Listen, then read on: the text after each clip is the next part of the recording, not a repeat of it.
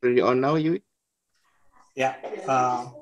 Okay, no streaming. Okay, start, Okay. Anton. All right, thank you very much. Sorry everyone for the delay. We have a bit of technical issues here.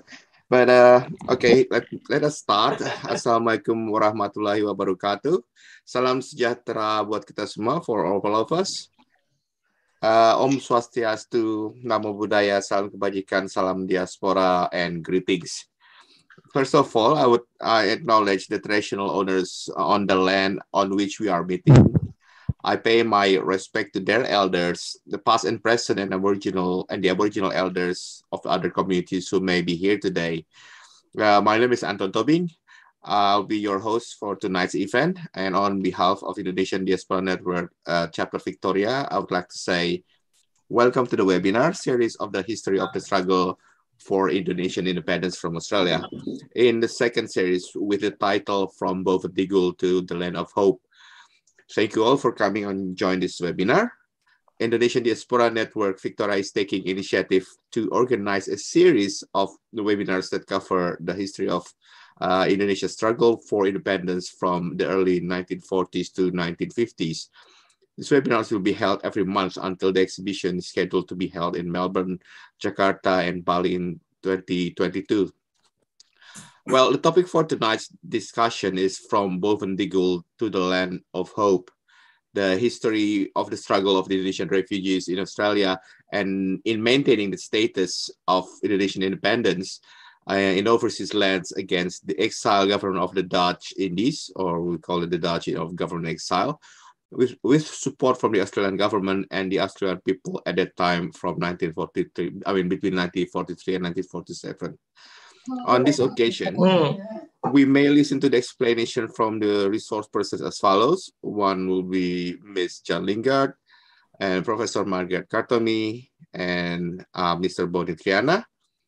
The program tonight has been changed slightly, where the opening speeches will be given after the first speaker presentation and Q&A. The opening speeches will be given by the President of Indonesia Diaspora Network Victoria, Ms. Diana Pratiwi, and continue with remarks from Her Excellency Penny Williams, the Australian Ambassador for Indonesia, and Mr. Nicholas Manovo, the Counselor of Political Affairs at the Indonesian Embassy in Canberra.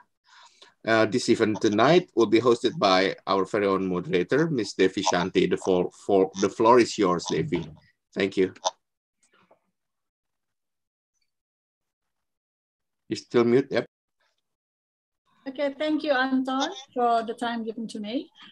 Good evening, everyone in Australia and surrounding, and selamat sore waktu Indonesia dan selamat pagi untuk waktu London. My name is Devi Shanty, and I'm the moderator for tonight's program. And thank you for participating and join us tonight. Assalamualaikum warahmatullahi wabarakatuh. Salam sejahtera buat kita semua. Om Swastiastu, Namo Buddhaya, salam kebajikan, salam diaspora. Greetings to all. Indonesian Diaspora Network Victoria is excited hosting the second series of interactive discussion on the history of the support for the Indonesian independence struggle in 1945-1950 by the Indonesian Diaspora Network by the Indonesian diaspora in Australia, together with the Australian Nation and Maritime Unions against the Netherlands East Indies exile government. The topic for tonight's discussion is From Boven Digoel to the Land of Hope, the history of the struggle of the Indonesian refugees in Australia in maintaining the status of Indonesian independence in overseas lands against the exile government of the Dutch Indies, with support from the Australian government and Australian people at that time. This is the story of how the friendship between Indonesia and Australia began. The historic event between the two nations tell a story of solidarity that deserves to be remembered and celebrated. For tonight's discussion, we will present three resource persons who are familiar to all of us. Number one is Ms. Jan Lingard. She has a long career teaching Indonesian at the Australian National University and the University of Sydney. She is currently honorary associate in the Department of Indonesian Studies at Universities of Sydney. Our guest speaker number two is Professor Margaret Kartomi, Emeritus Professor Ethnomusicology, Monash University. She is the Professor of Music at Monash University and ethnomusicologists specializing in Indonesia and Southeast Asia. Speaker number 3 is Mr. Boni Triyana.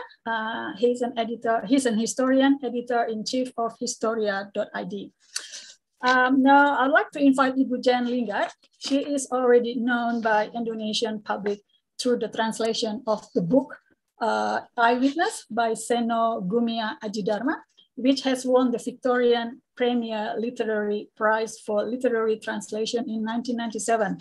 But not many know that Jan Lingard is also a historian who has been diligent in collecting data that was stranded in Australia during the World War II, 1942 to 1947. Her work is contained in the book entitled Refugees and Rebels, Indonesian Exile in Wartime Australia, published in 2008. So I would like to welcome Ibu Jan Lingard. Please, Ibu, the floor is yours. Thank you, Devi. My apologies for the technical hiccup at the beginning. That's okay. We're happy that you're here now. Thank you. Now the story, I've taken my small section of this webinar from the title, and I've focused on the people who were in Boven Digoel.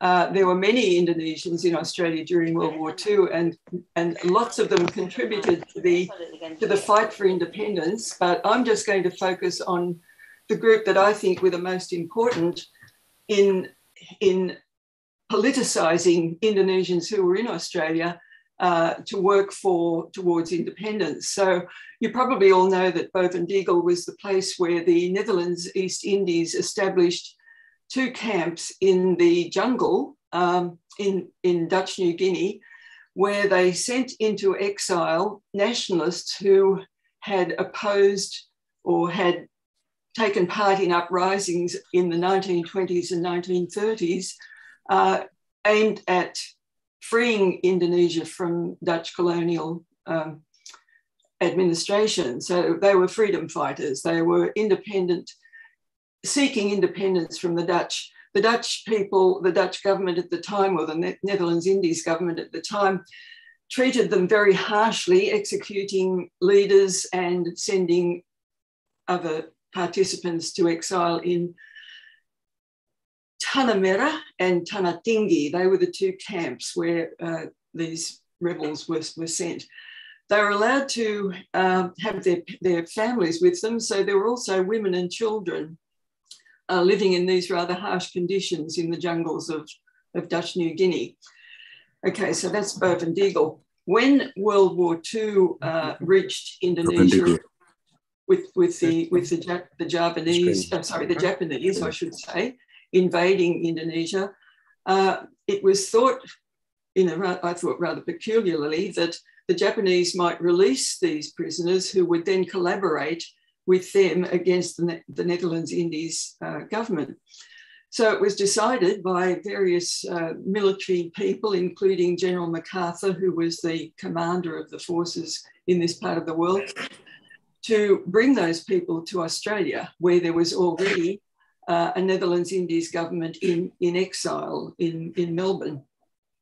So in June 1943, by the time this happened, by the way, June 1943, there were probably only about 500 people left in those camps in Dutch New Guinea, in Boven Digoel. So they were brought to Australia by various means, aircraft, ships, etc., taken to Brisbane. So they've come from tropical New Guinea to very cold winter in Australia. Then they were transported from Brisbane by train and then by train from Sydney to Cowra, which is in the southwest part of New South Wales.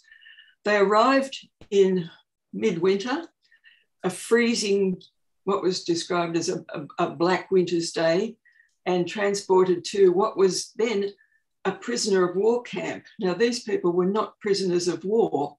They were really being held here, well, illegally as it happened. They were political prisoners of a foreign country being held in Australia. Such a thing had never happened before. And their status was really not known to Australian officials. They were cooperating with their allies, and the governor of Indonesia, the Governor General, always described people who opposed Dutch rule as psychopaths and criminals. And so Australian officials were told that the people who were being taken to Cowra were psychopaths and criminals. So they were interned in this prisoner of war camp. The males, the men, had to wear the kind of uniform that prisoners of war, a prisoner of war had to wear. There were prisoners of war in the camp, Japanese and Italians, who were enemy, but these people were not anything to do with Australia at all. Your title is Boven Digoel, from Boven Digoel to the Land of Hope. I don't think the people who came here would have felt much hope at that stage. Yeah. If they knew anything about Australia, they may have known that at that time we had the infamous White Australia policy, which was designed to keep people like them out, to keep Asian people away from the country. So the rather optimistic title, Land of Hope, perhaps eventuated later, but at that stage, those people had no idea what was going on, why they were here.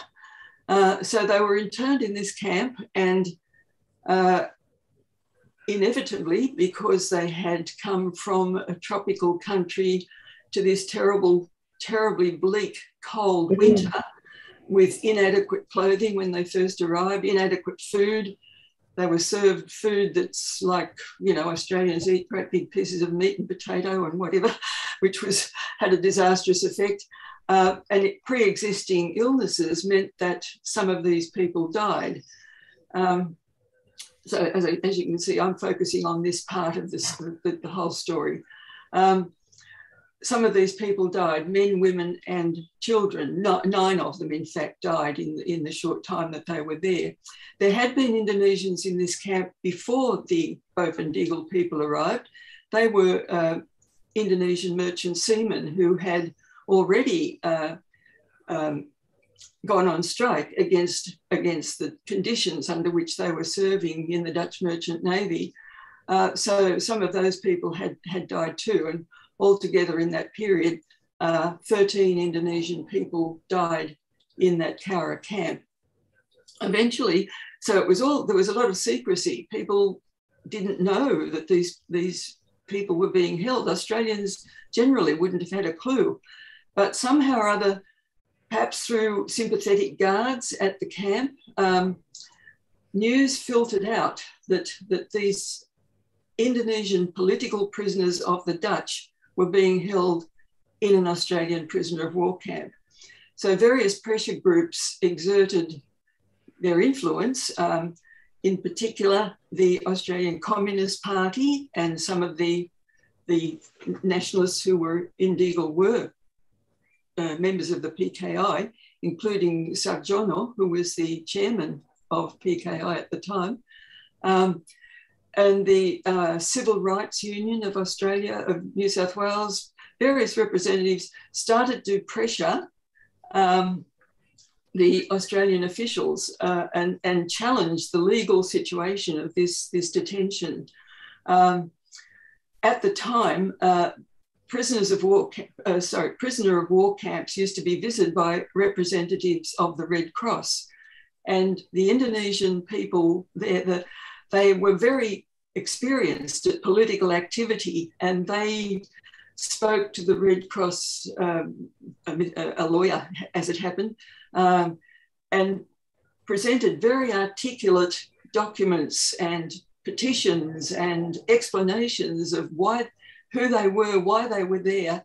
And eventually, as a result of the Indonesians' own activities, and then this support from outside groups in Australia, an investigation was carried out to find out about the legality of this detention, and it was decided that it was in fact quite illegal for Australians to be holding political prisoners. So it was decided to release these people. First of all, the single men were released, and they were sent to various parts of Queensland, Sydney, Melbourne, some of them to work in an employment company helping with moving munitions, or along with Australians.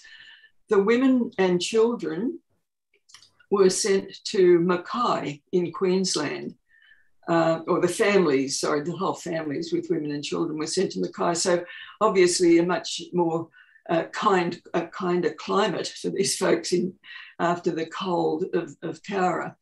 So in Boven Digoel, then, there were the nucleus of the nationalists, the experienced nationalists, and the Dutch then brought all those experienced nationalists to Australia, experienced political activists, and then they were released into the community once they left Cowra. So they set about politicizing their fellow countrymen, of whom there were about 5,000. There were many merchant seamen who had already objected they'd been influenced by the Australian Waterside Workers Union, who talked about the terrible conditions under which they worked. There were many Indonesians in the Netherlands Indies armed forces, and through the activities of these Boven Digoel people, various organisations were established. There was one called, the Chen Kim and Kim. They immediately were working towards independence, particularly after 1945, 17th of August, when Sukarno and Hatta proclaimed Indonesian independence. That's when things really hotted up in Australia as far as support for the Indonesians who were here. But I maintain that it was really a very big tactical blunder by the Dutch to bring those nationalists here, because they were the cream of that group, and they were able to spread the message, the desire for ending the colonial regime of the Netherlands Indies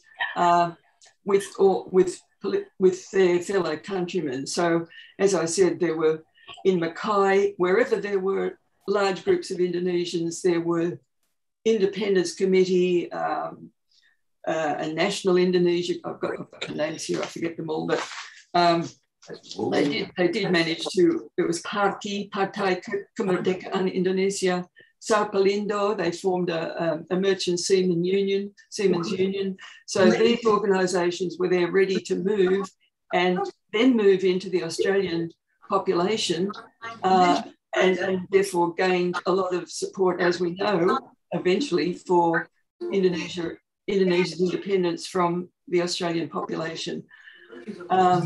So that's a sort of very brief, rushed story about. I think my 15 minutes is finished. Okay. Wow, that's a very interesting story, Ibu Jen. And very quick. And I didn't even get onto the many personal relationships that developed between Australians and Indonesians. And, you know, for the Australian population, as I said, we had White Australia policy. They weren't really used to seeing Asian people walking around the street. And the whole history of, I might add that one of my dearest experiences from writing this book was befriending one of those Boven Digoel women, Siti Hamsina, who became a long personal friend of mine. And I was able to take her to Cowra to see the graves, which I discovered there, the graves of those people who died, which have now been restored by the Indonesian people, Indonesian government. And it gives me great pleasure to know that, for example, a couple of weeks ago, the Australian Indonesia Association from New South Wales visited those graves, and as with people from the embassy, and they commemorate those people who started off in Boven Digoel, and there they are permanently being remembered in Cowra, which I think is wonderful. Yeah. Yeah, thank you so much, Ibu Jane. We really appreciate your time. So about your book, we actually tried to get your books, but no, the book is out of order at the moment, like out of stock. So yeah, so we are hoping that you can reprint the book again, so we all can read the books. Yeah, because it's a very interesting and it's very good story in it. So I think, sorry, Devi, I think like this was really the very beginning of the relationship between our two countries. Indonesia and Australia, and it's a story that I think should be told to Indonesians as well as to Australians. Yes, exactly. Yeah, I agree. As you know, that I spent 12 years as a student in Indonesia from primary school to high school, but we never heard the story about, the relationship between Australia and Indonesia. Oh. So when I heard about this, it was just, for me, it's so big impact. I thought, oh, how come I never heard about this? But anyway, I've read few books, read few articles about this relationship. So it's very powerful. So I guess we should remember and we should celebrate our relationship between these two countries. Now, about your book, I haven't, because I haven't, I don't have your book. I haven't read your book yet, but I read a lot of comments or review about your books. It's very interesting. So I have one question, Ibu. So the Dutch government carried out series of evacuations of 1,000 people, not only for the Dutch or Indo group, but also native Indonesians to Australia in 1943. So while the White Australia policy was being implemented since the Immigration Restriction Act 1901. So since then, the policy is become weakened, right? So why suddenly Australia changed the policy towards these refugees? There used to be racism and xenophobia, wasn't it? So because of these refugees coming to Australia or come to Australia, so now the policy change. So I'm just wondering, what's the reason behind that? Which particular refugees do you mean, Devi? The Indonesian, so the native Indonesians, so who brought. You mean back in the day, back in those days? Yes. Yes. Well, the Indonesians were allowed into Australia under a temporary arrangement because it was wartime. But the arrangement also was that as soon as the war ended, they were going to go straight back to Indonesia. So the government didn't really change its policy in those days, not in the 40s. It was much later that Australia dropped the White Australia policy. So once the war ended, the Australian government did everything it could to repatriate every Indonesian who was in Australia back. And there were some very interesting court cases. And of course, some of the Indonesians who were here had married Australians, so they had to go back, and their wives either stayed here or followed them later and lived in Indonesia. So they didn't relax, they only relaxed the terms of the White Australia policy temporarily during the war. And then the repatriations took place when the war finished in 1945 and 1946. Right. Yeah. But the Australian government did make sure that the repatriated Indonesians were taken back to the areas held by the Republic, not by, as you probably know, your Indonesian history or of the War of Independence. So they made sure that they were taken to Indonesian-controlled areas, not Dutch-controlled areas. All right, great. Thank you so so much. It took a long time. Then, it took a while after that before the White Australia policy was rescinded. Yeah. Thank you so much, Ibu, for the explanation. Now, as we still have a little bit of time, I give one questions from our audience. If anyone would like to ask questions to Ibu Jan Lingard, because Ibu Jan have to leave early. So we have one opportunity for audience to raise a question. Is anyone like to ask question? Please raise your hand. Yeah, I see Tante Ibu Ayla and Ibu Ayla. And I see Peter Carey as well probably want to ask something, Prof. Yeah. I just got a comment for Jan. I'm the descendant of one of the KPM petty officers, Andrew Sarongan, who's actually mentioned in your book. And I just wanted to say that this, for descendants like me, your book actually put a lot of the pieces of the puzzle in place. So thank you very much for that.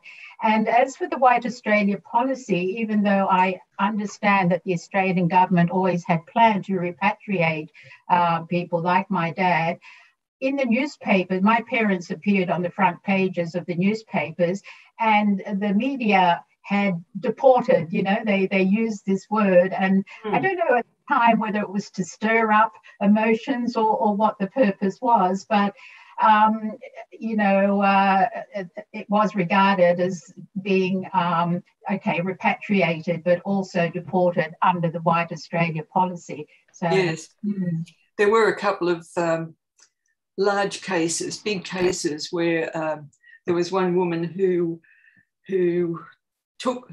she came here, she was married to an Indonesian, he died, and then she married an Australian who helped. Annie O'Keefe, was it? Yeah. Annie O'Keefe, yes, you probably know that story. Yes. And that became a bit of a cause célèbre because they took it to court, and the court ruled in her favour, allowing her to stay. But she's the only one that, I mean, there may have been others, but yes. And also when you say they use the word deport, it depends which press it was too, because some press were, some of the media were more sympathetic than others. But I wish I'd met you when I was writing my book. I could have had your story there too. All right, thank you. Bisa kasih komentar? I put this for Chris Gringle. Sorry. Mr. Peter Carey probably can give some. Ibu Jen, you still have time? One more? Okay, one more one question. more, yes. Yeah? Mr. Peter, maybe? Yeah, thank you very much. Silahkan. Yeah. Can you hear me? Yes. Yes. Yeah. You said that it was the first experience of Australians with Indonesians with the coming of the Boven Digoel 500. Yes. I read somewhere that Chifley, who is your foreign minister under Curtin, and was very much an architect of the policy of support for Indonesia, had actually visited the Netherlands East Indies in the 1920s and was appalled by what he saw in terms of racism and the whole colonial attitude of the Dutch. So it must have been news on the street in terms of Australian politicians, what was actually going on in the Netherlands Indies. And it wasn't completely new that this was happening. And in Chifley's case, I mean, I think his views about the Dutch have been formed quite long before the Second World War. Yes, they may have. I'm not aware of that, but I know that the propaganda about the Netherlands Indies treatment of the local people was always that they were very benign, and the people loved having them, loved being under Dutch control, because and that I mean, our Chifley may have been an exception, but most of our officials at first believed anything that the Dutch told them. So, you know, Van der Plas, the Governor-General, is talking about these criminals, and particularly the Boven Digoel people I'm speaking about. But after a while, when I was doing my research, I was looking at a lot of documents, and officials were talking about among each other. It seems to me, for example, this is not on the White Australia policy, I'm getting off the subject a bit, but different officials would make little notes on the official documents. It seems to me that the Dutch say anyone who's opposed to their colonial rule is a criminal and a psychopath.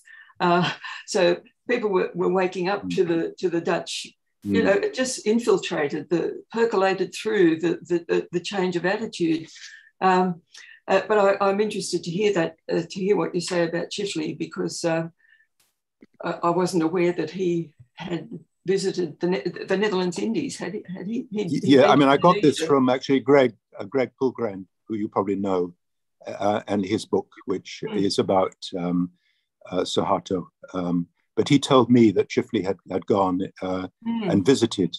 Maybe it was an official visit, but he came back appalled by what he had seen. And that was the sort of beginning of the scales fell from his eyes. And really he understood that the nature of, the Dutch East Indies was like Verwoerd's apartheid in South Africa. There was nothing benign about it, especially under B.C. de Jong.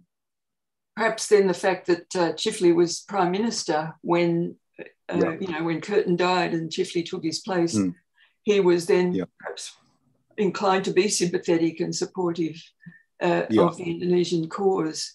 And as you know, finally Australia represented Indonesia in the United Nations. Yeah, but that's another part of the story. That's a political And they were chosen by the Indonesians. The Indonesians. They were, yeah. Thank you so much. Thank you. Sorry. All right. Thank you, Pak Peter, for the questions, and thank you, Ibu Jen, for the answer. And I think that's the time for Ibu Jen. And Devi, may I just also remind you that if there are any more questions, I'm sorry, I do have to go, as you know. If there are any more questions, if Devi perhaps could give my email address, I'd be very happy to answer anything. Sure. Yeah. Okay. We'll Thank do you. that. Thank you. Thank you, Ibu Jen. Thank you so much, Ibu Jen. Are we going to have a picture before Bu Jen? Oh yes, leave? of course. Okay, so I would like to invite everyone. For memory. I would like to invite everyone to our photo session, and if you don't mind, you may please turn on your video now just for this photo session. I think Brother Jeffrey will help us in this photo session. Thank you. And after that, I'm handing this to Diana, Bu Diana, after photo. Thank you. Okay, get ready. Please turn on your videos. Yeah. Am I going? Yeah. Yes, you got everyone. Okay. Kang Boni, mau di foto Kang Boni? Yeah, everyone on. Okay. 1, 2, smile. Give you a big smile. 1, 2, 3. Okay, this is the first page. We still have the second page. 1 second. I just wanna save it. Okay, now I'm moving to the second page. I don't know who is in the second page, but just get ready. Please smile. 1, 2, 3. Okay, it's done. Yeah. Okay, Anton or Mbak Diana, you can continue. Okay, now the first remarks will be from the President of IDN Victoria, Indonesian Diaspora Network Victoria, Ms. Diana Pratiwi. The floor is yours, Diana. Thank you. Thank you, Anton. Assalamualaikum warahmatullahi wabarakatuh. Om Swastiastu, Namo Buddhaya, Salam Kebajikan, Salam Diaspora. Greeting everyone. Firstly, I want to acknowledge the speakers, Ms. Jen Lingard, Prof. Emerita Margaret Kartomi, and Mr. Boni Triyana, Consular Head of Political Affairs, Indonesian Embassy for Australia, Mr. Nicholas Manopo, the Honorable Her Excellency Ms. Penny William, Australian Ambassador for Indonesia, all members of IDN Victoria, and Zoominar participants wherever you are. This is the second discussion of Zoominar series on the topic From Boven Digoel to the Land of Hope, with all of the great speakers. The next discussion will be in February 2020, and then will be held every month until exhibition in April 2022 in Melbourne and Bali as an effort to build momentum and interest in the long history of Indonesian-Australia relations. Boven Digoel was a Dutch prison camp in the Dutch East Indies at the headwaters of Digoel River, where Indonesians from the nationalists and other freedom fighters were interned between 1928 and 1942, including the national movement figures Muhammad Hatta, Muhammad Bondan, Sayuti Malik, and Sultan Syahrir.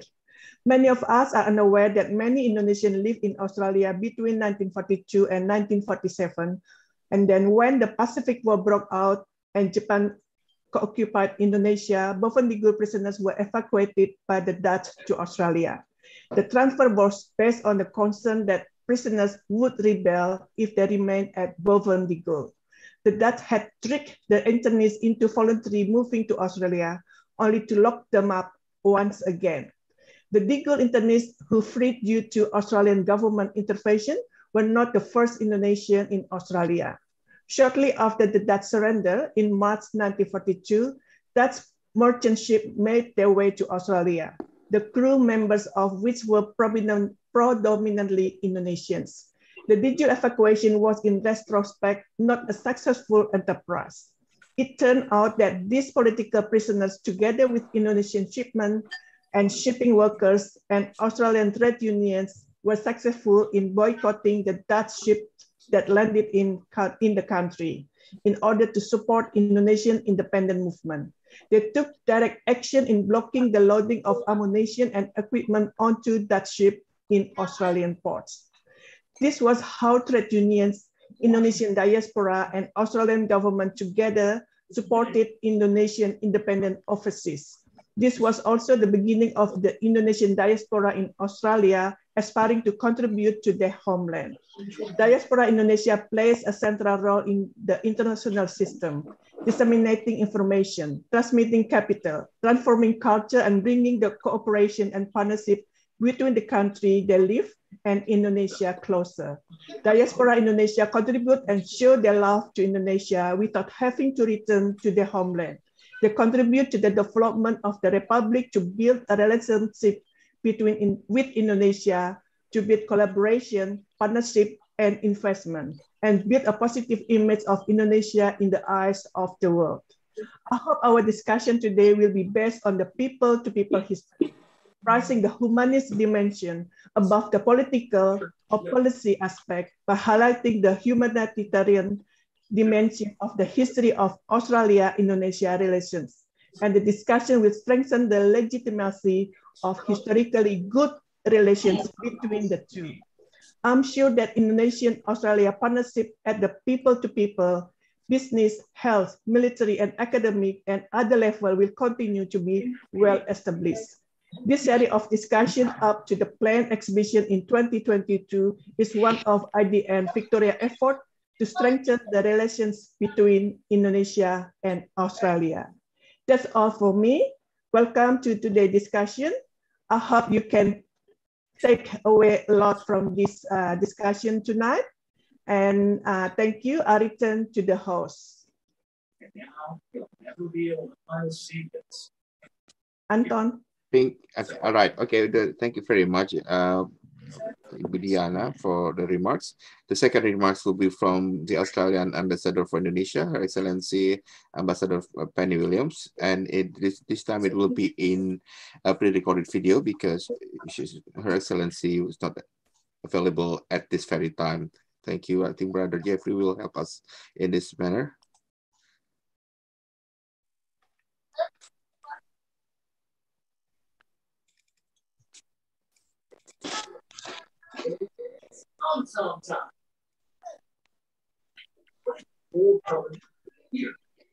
Good evening.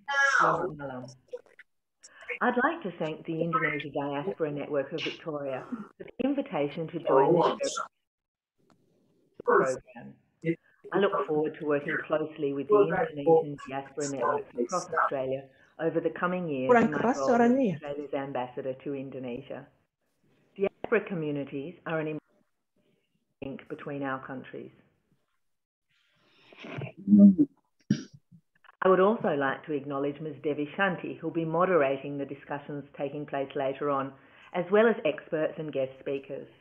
Ms. Diana Pratiwi, President of the Indonesia Diaspora Network Victoria, Ms. Jan Lingard, Australian author and historian and former university teacher of mine, Professor Margaret Kartomi, Monash University, and Mr. Boni Triyana, historian and chief editor of Historia ID.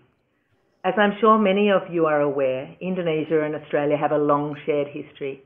From the Bugis traders of Sulawesi who met and traded with Northern Australia Indigenous communities more than 400 years ago, to the Australian communities who were among the earliest and strongest supporters of Indonesia's independence.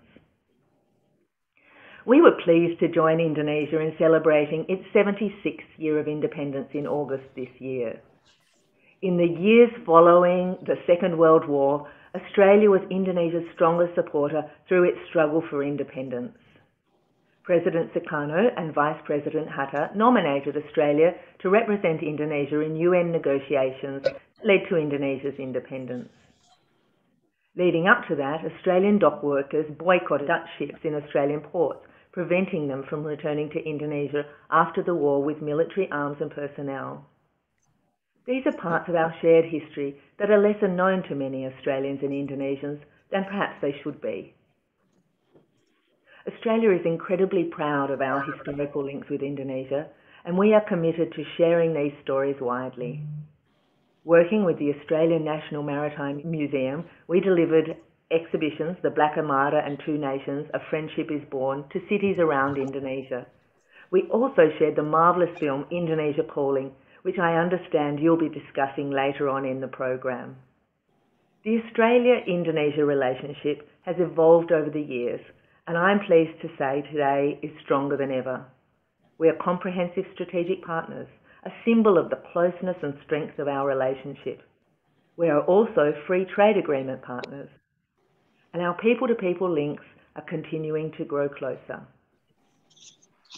I'm delighted to be supporting continued discussions around our shared history and supporting spaces where Australians and Indonesians can come together and build stronger links as neighbours and as old friends.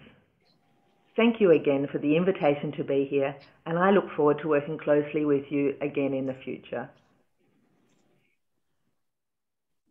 The remark from the Australian Ambassador of Indonesia, Her Excellency Penny Williams, and the set remarks for today will be from the Indonesian Embassy in Canberra, and at this time it will be done by Mr. Nicholas Manopo, the Counselor of Political Affairs at the Indonesian Embassy in Canberra. The floor is yours, Mr. Manopo. Thank you. Thank you, Pak Tobing. Actually, our session of Mr.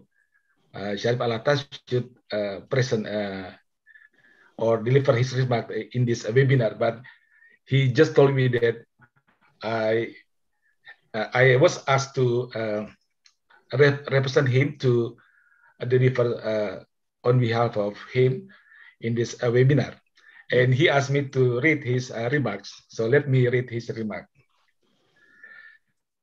Ambassador Penny Williams, Australian Ambassador in Jakarta, Ibu Jane Lingard, author of Refugees and Rebels, Indonesian Exile in Wartime Australia, Professor Margaret Kartomi, Professor Emerita Ethomusicology, Monash University, Bapak Boni Triyana, Historian, Chief Editor of Historia, Ibu Diana Pratiwi, President of IDN Victoria, Ibu Devi Shanty, Vice President of IDN Victoria, as moderator in this webinar, Pak Tobing, Pak Jeffrey Liando, ladies and gentlemen, participants in this webinar, from Boven Digoel to the land of hope.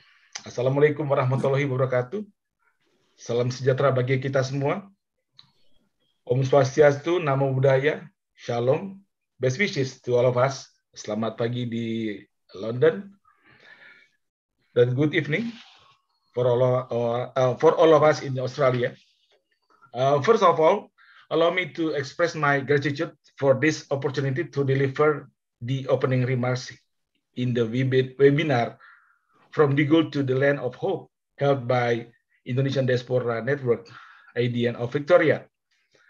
Really welcome and highly appreciate IDN Victoria for organizing this webinar to provide an overview and explanation of Indonesia bilateral relationship with Australia, including the history of Indonesians in Australia during the struggle for national independence. As a neighboring country, Indonesia relationship with Australia is very important, strategic, and essential to continue to be developed. Historically, relations between Australia and Indonesia began in early 16th century before the arrival of Europeans through the interactions between Makassar people and indigenous Australians on the west coast and northern Australia. During the Japanese occupation in 1942 to 1945, the Netherlands East Indies, nay colonial government, which controls Indonesia at the time, escaped to establish an exile government in Australia, as mentioned by Ibu Jane Lingard. In its exile, the Ney government also brought Indonesian political prisoners to Australia and detained them in various camps. One of them was in Kaura, where I visited last time. I met Jeffrey Liandol. These prisoners previously detained in Boven Digoel, most of them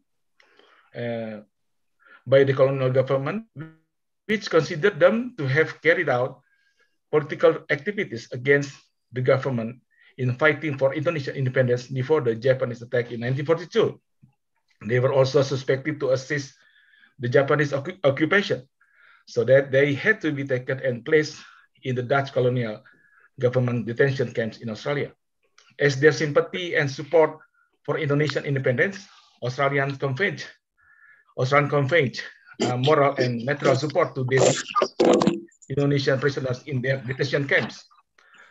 Australian support was also shown in the Black Armada incident in September 1945, where Australians supported Indonesian workers' boycott against Dutch vessels and then banned them shipping to Indonesia, which they would allegedly transport material to suppress Indonesian independence movement. And the country was one of the first countries to recognize the independence of Indonesia on December 27, 1949. The Australian community gave considerable support and push for the Australian government to politically and finally recognize Indonesia independence. Even 7 weeks after the proclamation of Indonesia independence, Australia sent its diplomatic mission to meet President Sukarno. Australia also played an active role in consistently providing support to Indonesia after the proclamation and actively lobbied for Indonesia at the UN Security Council when the Dutch invaded Indonesia in July 1947.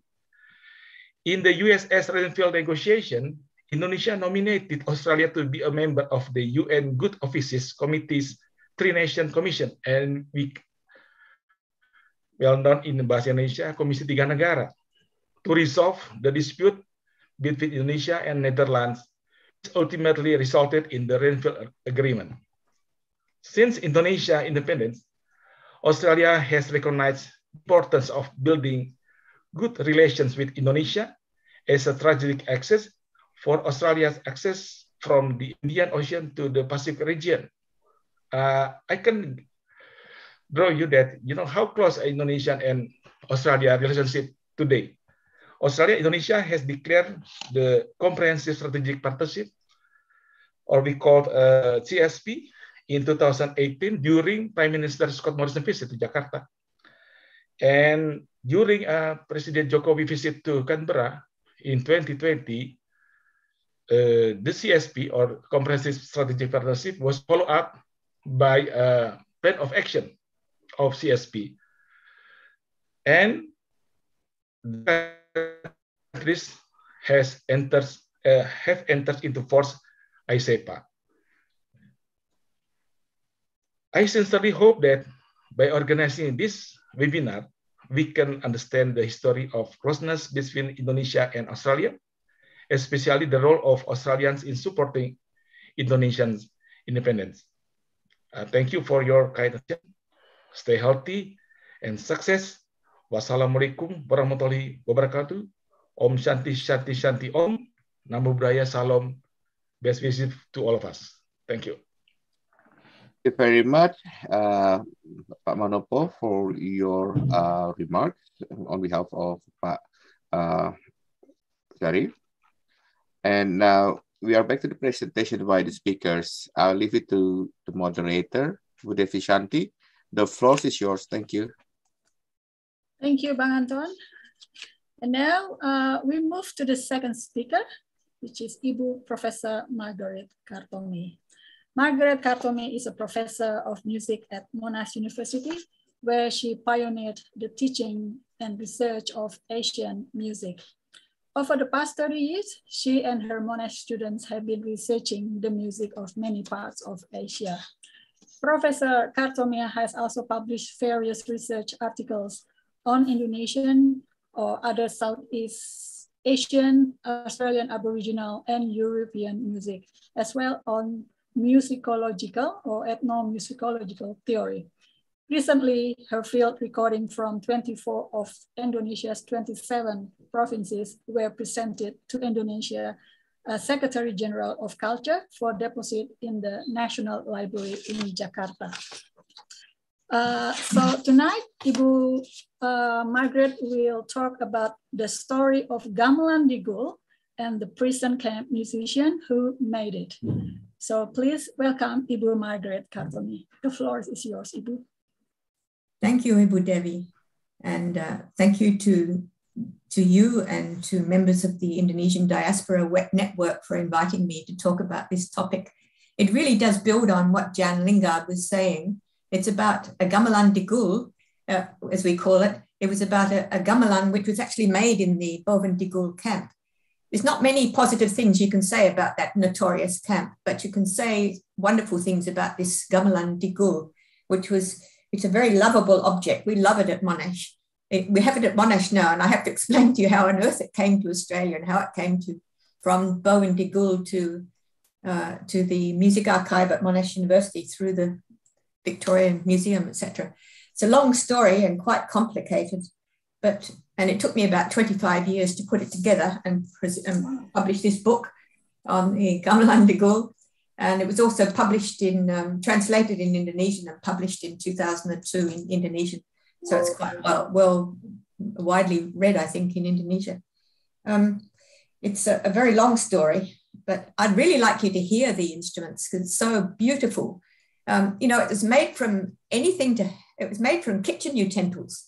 It was made by a very famous musician. He was a brilliant musician, but he was also a passionate revolutionary. And he was arrested in 1926 and exported. I'm sorry, Prof. Margaret, are you presenting or are you still? Because I couldn't see your presentation. Yeah, please, Jeffrey, will you put my presentation up, please? Okay, I'll share. Yeah.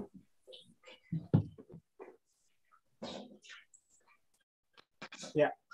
Anyone can you see? Yes, I can see.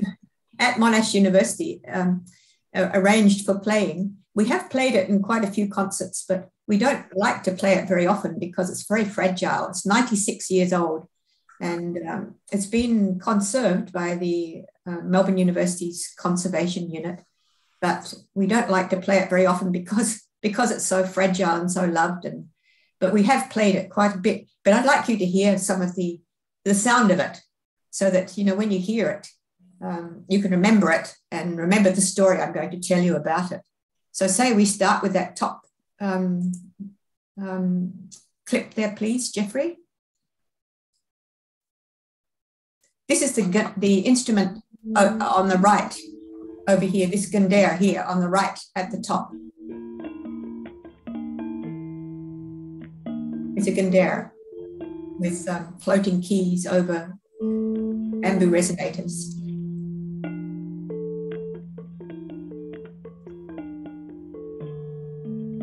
I can't really hear it. Can you repeat it and make it more like louder? Increase the volume. Okay. Maybe you repeat it and increase the volume.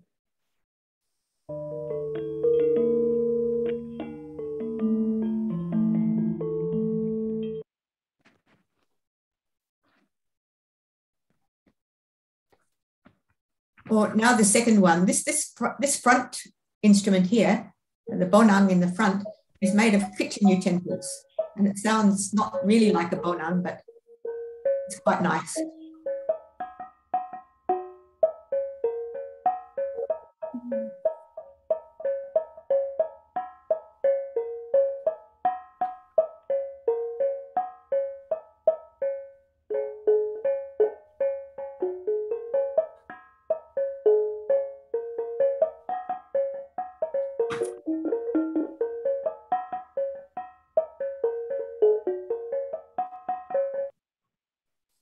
So you can see the Gamelan Digoel is not a beautifully ornamented resonant gamelan, just like those you might have heard from Central Java.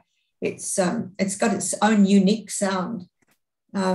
It's this photo of the gamelan here in playing position shows you that the bonang in the front was made of rantang. They're just kettles, just kitchen utensils here. And they're all tuned beautifully. Now this is a diagram of the instruments. You just heard these here. These are the kitchen utensils here in the beginning, in the front of the bonangs. And then anything else that they could find, bits of metal and bits of wood, they had to go, the Digoel prisoners had to go into the forest to cut down timber and build their own houses as well as, and this is an opportunity for the maker of this, this orchestra to get the materials to make this complete gamelan. In the back here, there's a gong gede. I tried to put the recording on the speaker, but it didn't actually work. But it's an instrument that replaces the hanging gongs, the big bronze gongs of the beautiful gamelans of the courts in Central Java. It's just got two pieces. You can see there. There's just right at the back there, the gong gede komedong. It's got two keys that are struck together by one big hammer, so that they sound a little out of tune with each other. They're just tuned slightly differently, so it sounds like a gong. And underneath there's a big porcelain jar, which makes it resonate. And then there's the gambang down here, the bronze, the wooden xylophone. You can see that some of the instruments, some of the keys are missing. And this also these gambangs and these metallophones, and there's no drum. The drums were lost, unfortunately, but there was one saron here. So all the horizontally instruments, organized instruments are tuned in slendro, da, da, da, da, da, and all the vertical instruments are tuned in pelog. Slendro is da, da, da, da, da, pelog is da, da, da, da, da, and other modes. Okay, so we move to the next slide, please. I'd like you to hear, to remember those sounds, which are really, you have to hear the whole gamelan to hear the real impact of it. Now, the performers in a wayang orang performance at Tanah Merah, this is just a shot from a book by a Dutchman, Schoenheid, published in 1936. Apparently the Dutch believed that as part of their official policy of ethical normality, which is a very strange term, the inmates were allowed to engage in various cultural and sporting activities.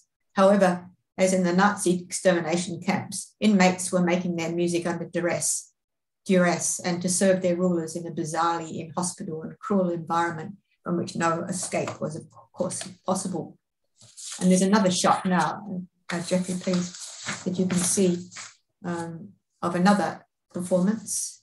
The next slide, please. Of clowns and dancers in a Javanese theatre performance at Tanah Merah at in the camp. Panca Gnawit, who's the name of the man who made the gamelan, he was the designated leader of all Javanese musical activities there. There are also Minangkabau and other musical groups, but the Javanese one was what Panca Gnawit was leading. His gamelan performed to accompany these theatrical shows. But as was commented, music making allowed the prisoners some respite from the harshness of their lives.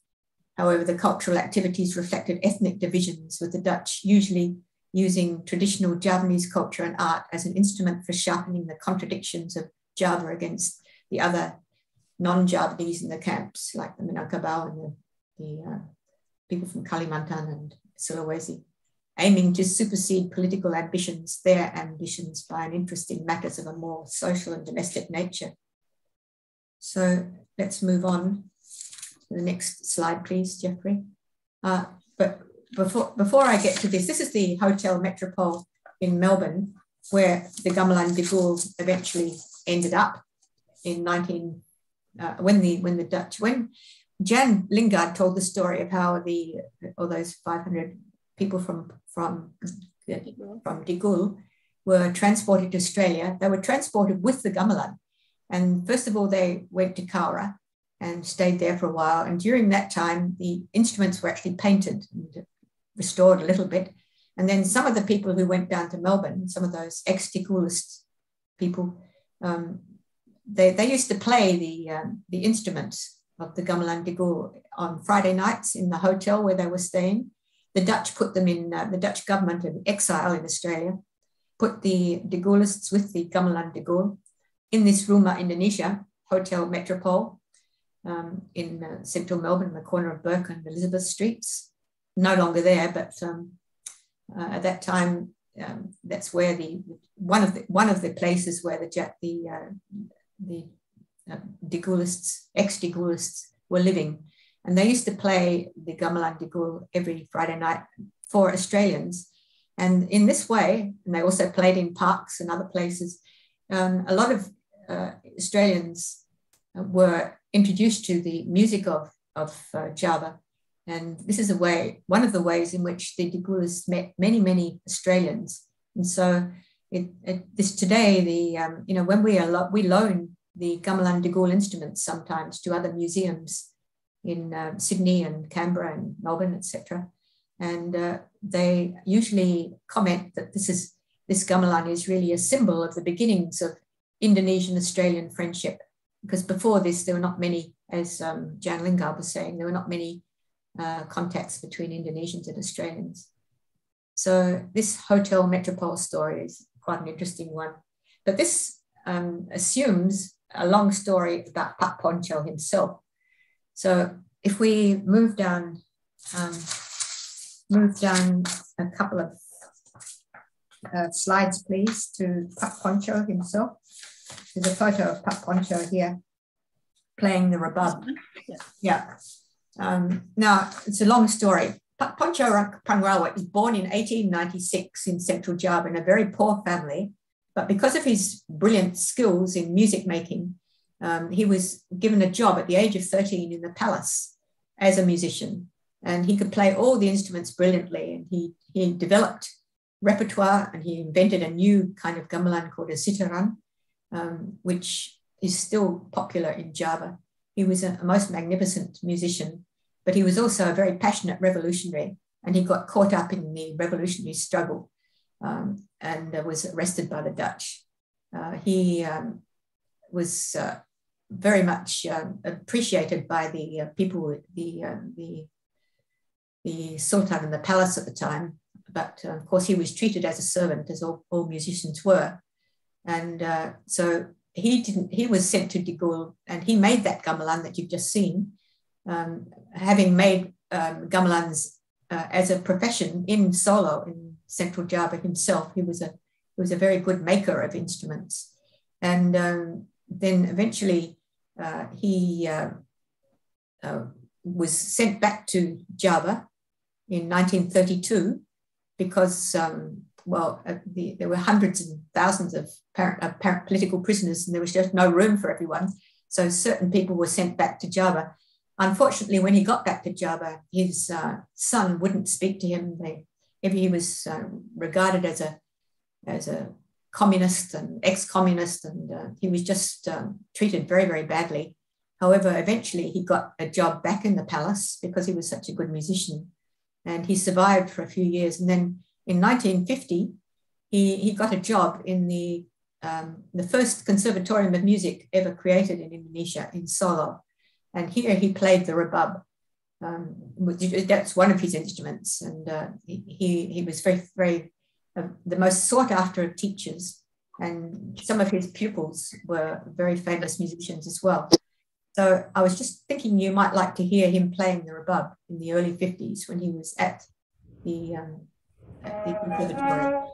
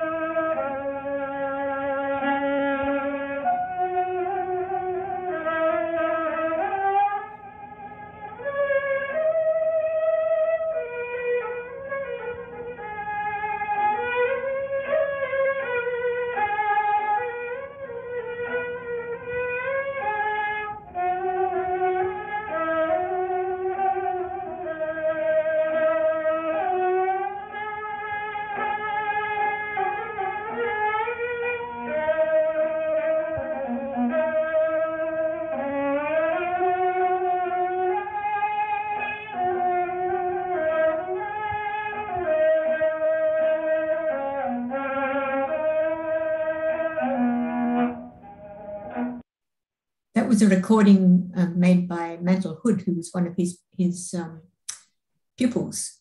Mantle Hood was a professor of music, of ethnomusicology in the United States.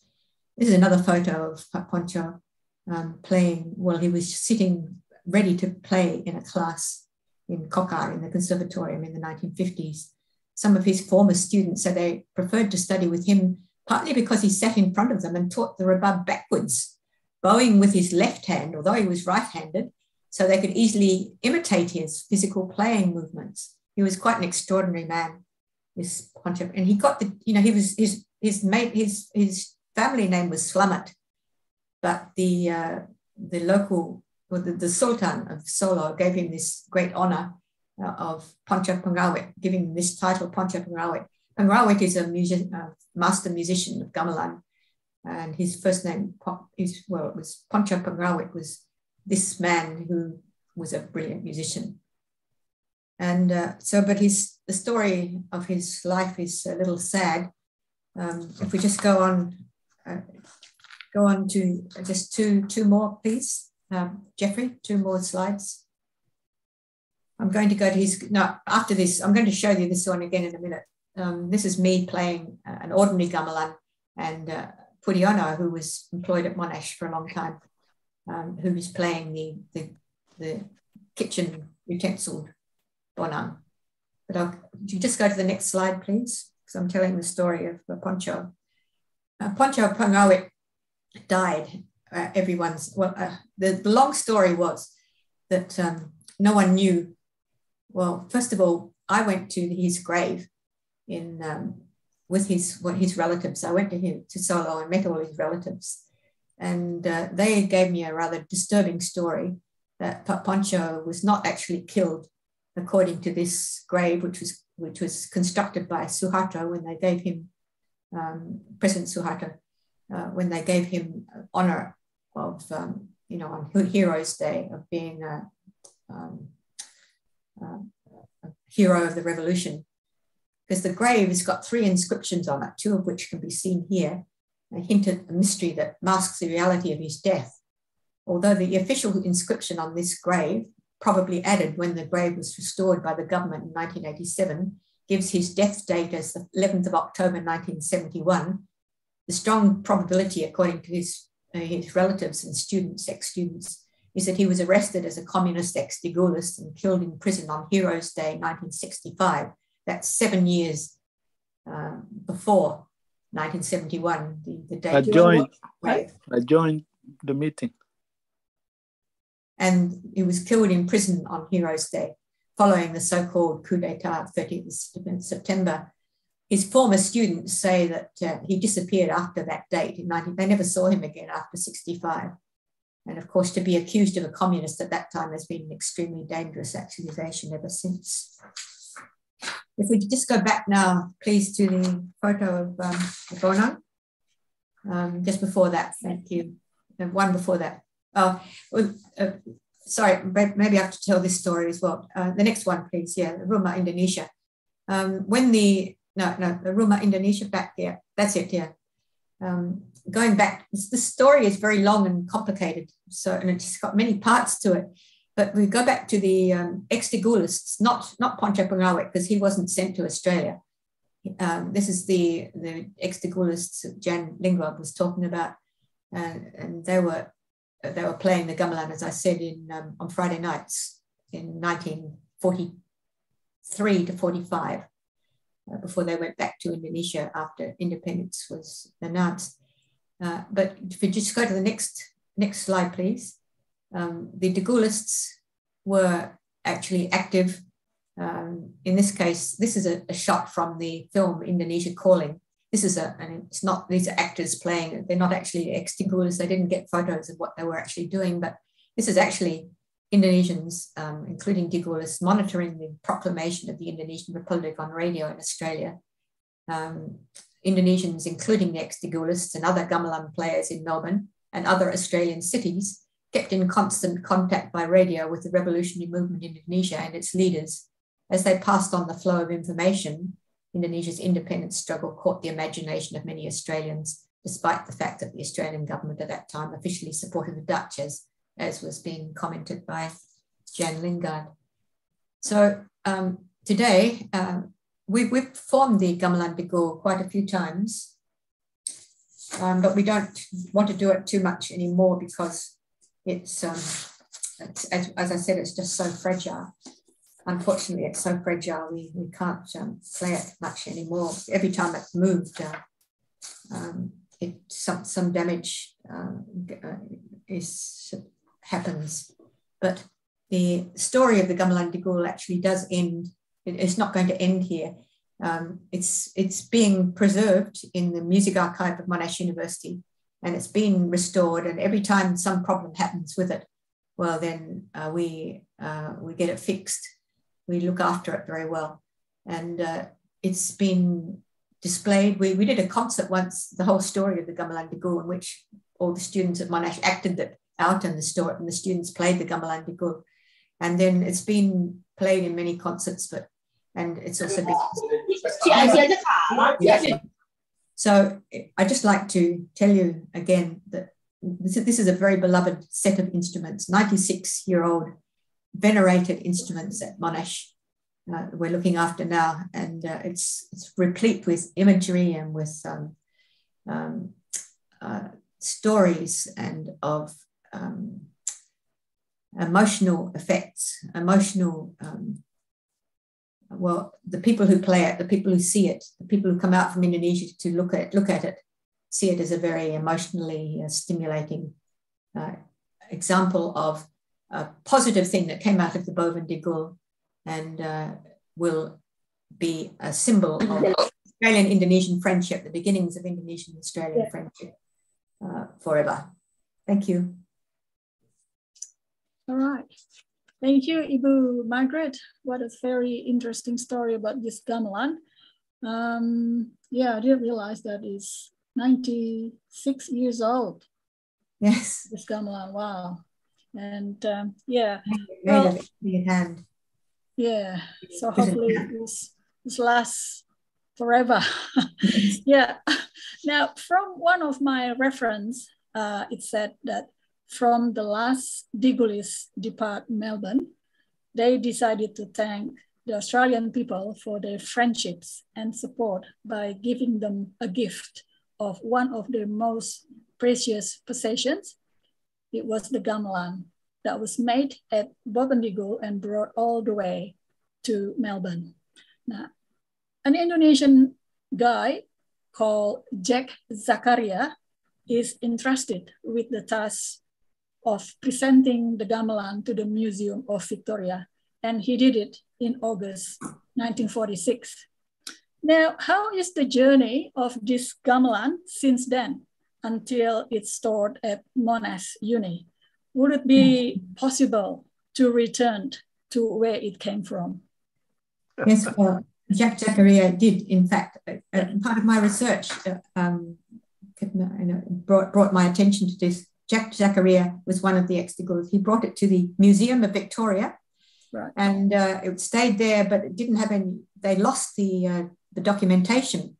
Now, in 1975, I was already employed as a lecturer in Indonesian music at Monash University, and the Museum of Victoria rang me up one day and said, would you like to come in, Margaret, and look at these instruments? They're a bit weird, they look a bit strange. You don't know where they came from. They might be from Indonesia, but would you like them? Because we don't have any room for them anymore in the museum.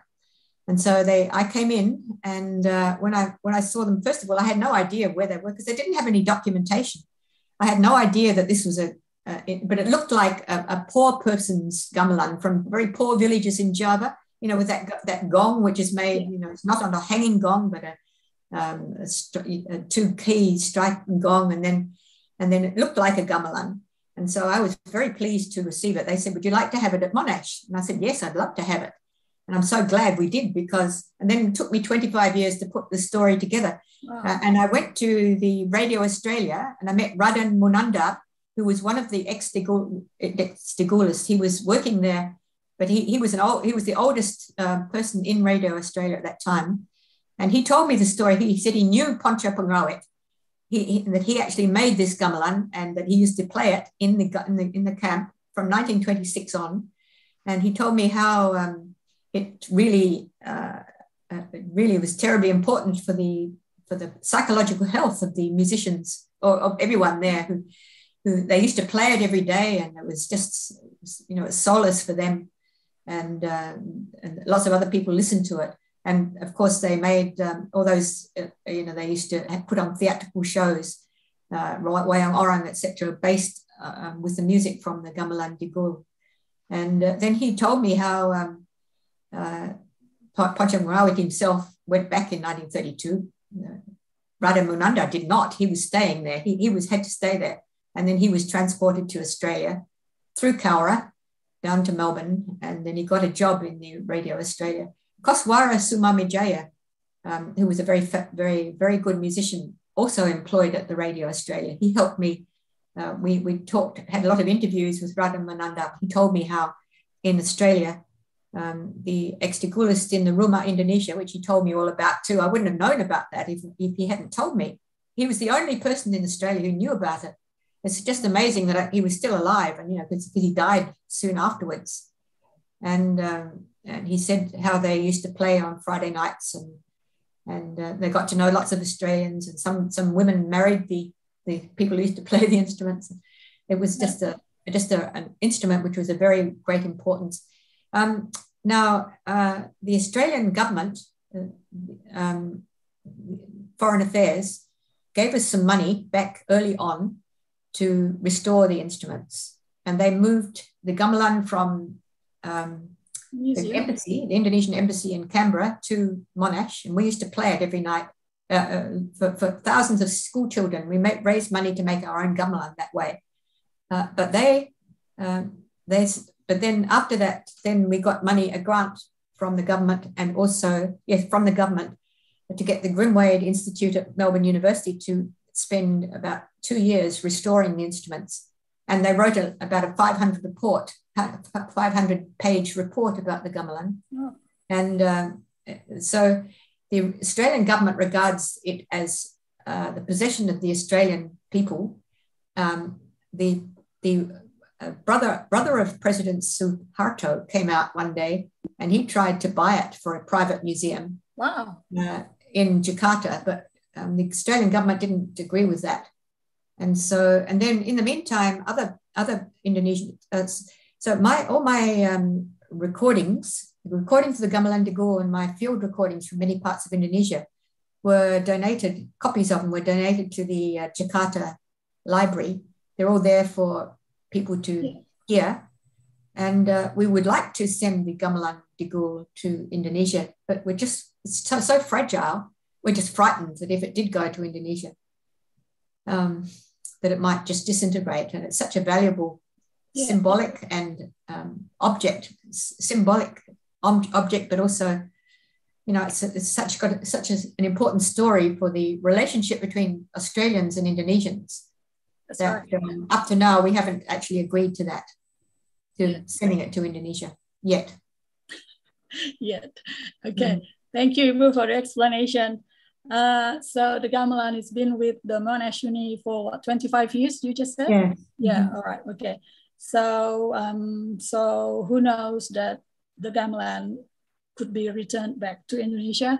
It depends on, communication between these two countries. But as your personal view, Ibu, what do you think? Is that possible, you think? You just said the gamelan is very fragile, but with the modern technology, I don't know, they can just pack it properly, secure it properly, and then send it over. What do you think?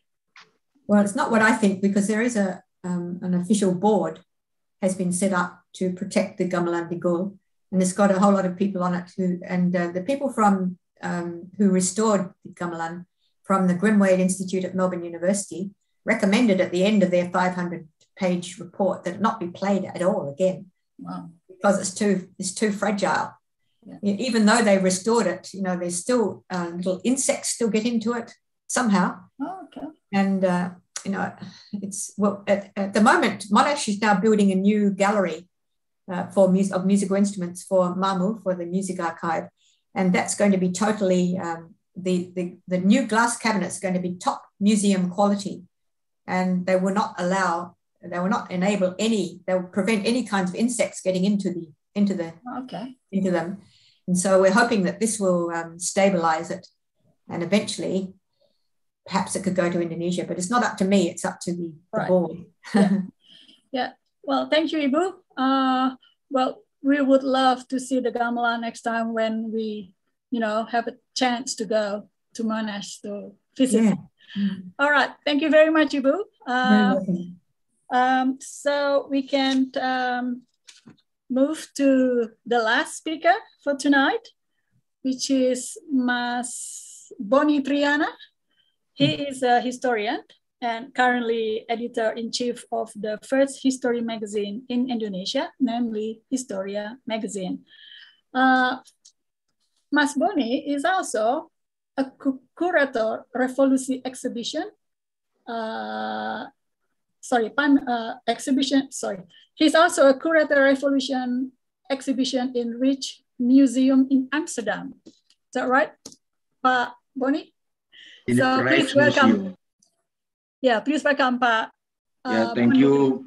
Thank you, Mbak Devi. Thank you, everyone. Thank you for having me this meeting. To be honest, I'm very stunning with Ibu Margaret Kartomi, who explained about the Gamelan Digoel, which is actually, I'm trying to contact with you, Ibu, because actually Rijksmuseum want to have loaned this gamelan for the exhibition, but because of the condition of the gamelan, of course, this is not possible to bring the gamelan to the Netherlands. But I would really love to see it, directly.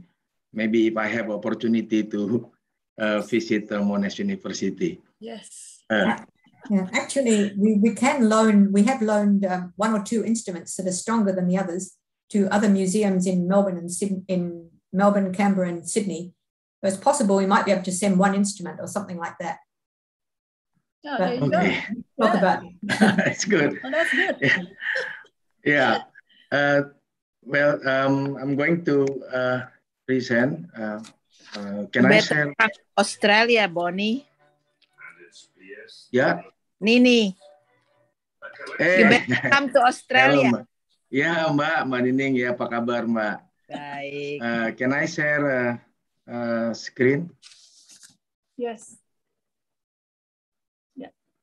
Well, this is just a simple presentation from me.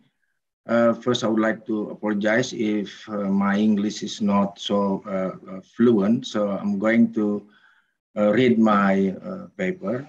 And of course, I'm trying to translate my own article, my own paper with help of Google, but I found some, sentences becoming hilarious. And also I would like to say thanks to Mbak Devi, who has been translate my paper. So, wait.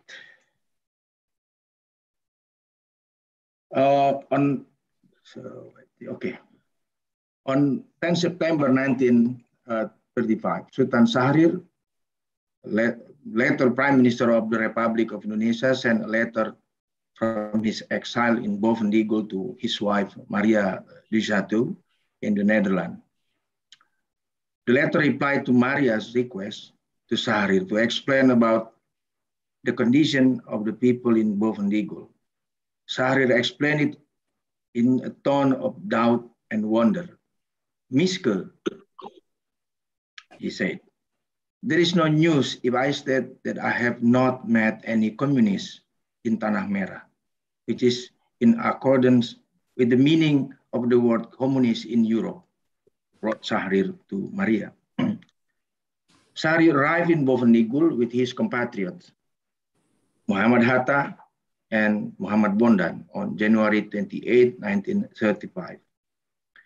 The colonial government accused them, the political activists of the Indonesian National Education, or PNI Baru, the new PNI, of inciting or spread hatred against the authorities, the colonial authorities. When he arrived in Boven Digoel, Boven Digoel's population had decreased compared to the first 5 years since it first opened. Less than a week after November 20, 1926, rebellion of the Indonesian Communist Party in Java, the Governor General of the Dutch Indies, A.C.D. de Graaf, decided Boven Digoel as a place of detention for extremely dangerous communist leaders, he said. The first 50 political prisoners began arriving in Boven Digoel in March 1927. On 15 April 1927, de Graaf issued an order to send all the convicts involved in the incident to Boven Digoel. Referring to Petrus Bloembergen, in the communistische beweging in the Netherlands, India, around 13,000 people were arrested for their alleged involvement in the uprising. Some were released. 3,000 people were detained in West Java. 2,000 others were detained in West Sumatra.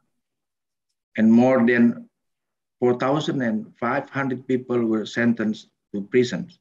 Several of its leaders, such as Egom, Dirja, Bakri, Hasan Bakri from Ciamis, and Haji Sukri or Haji Mukri from Pandeglang were sentenced to death. The Governor General of the Dutch East Indies imposed a ban on the PKI, Indonesian Communist Party, and its underbow, the Sarekat Rakyat, throughout the Dutch East Indies.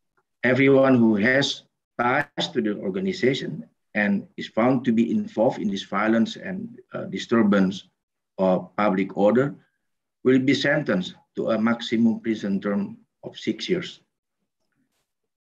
By exercising the right of exorbitante rechten based on Article number 37 of Dutch East Indies Constitution or Netherlands Indië Staatregeling, Article 37, the Governor General, with the approval of the Raad van Nederlands Indië, has the right to exile people deemed to endangering public order.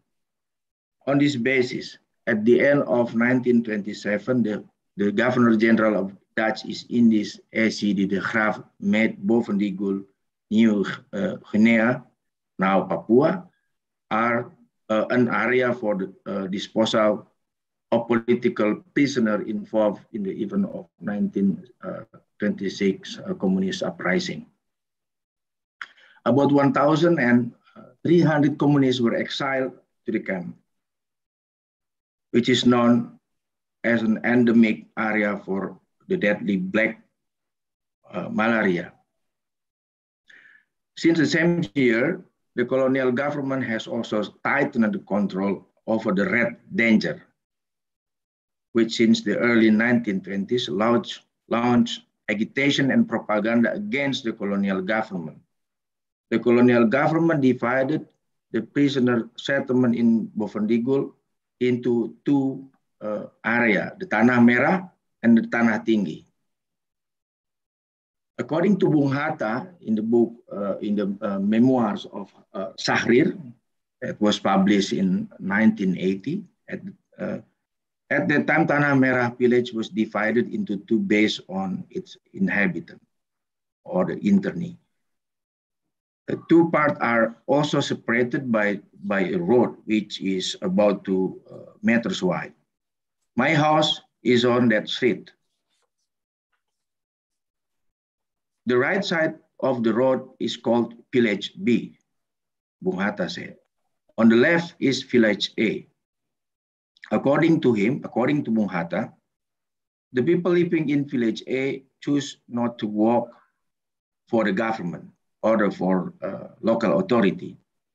They are called naturalists because they receive food ration for month in kind of local government, because the local authority give them food comprised of 18 kilograms of rice, 2 kilograms of salted fish, and then also 30 grams of tea, 300 grams of green beans, and 1 bottle of coconut oil.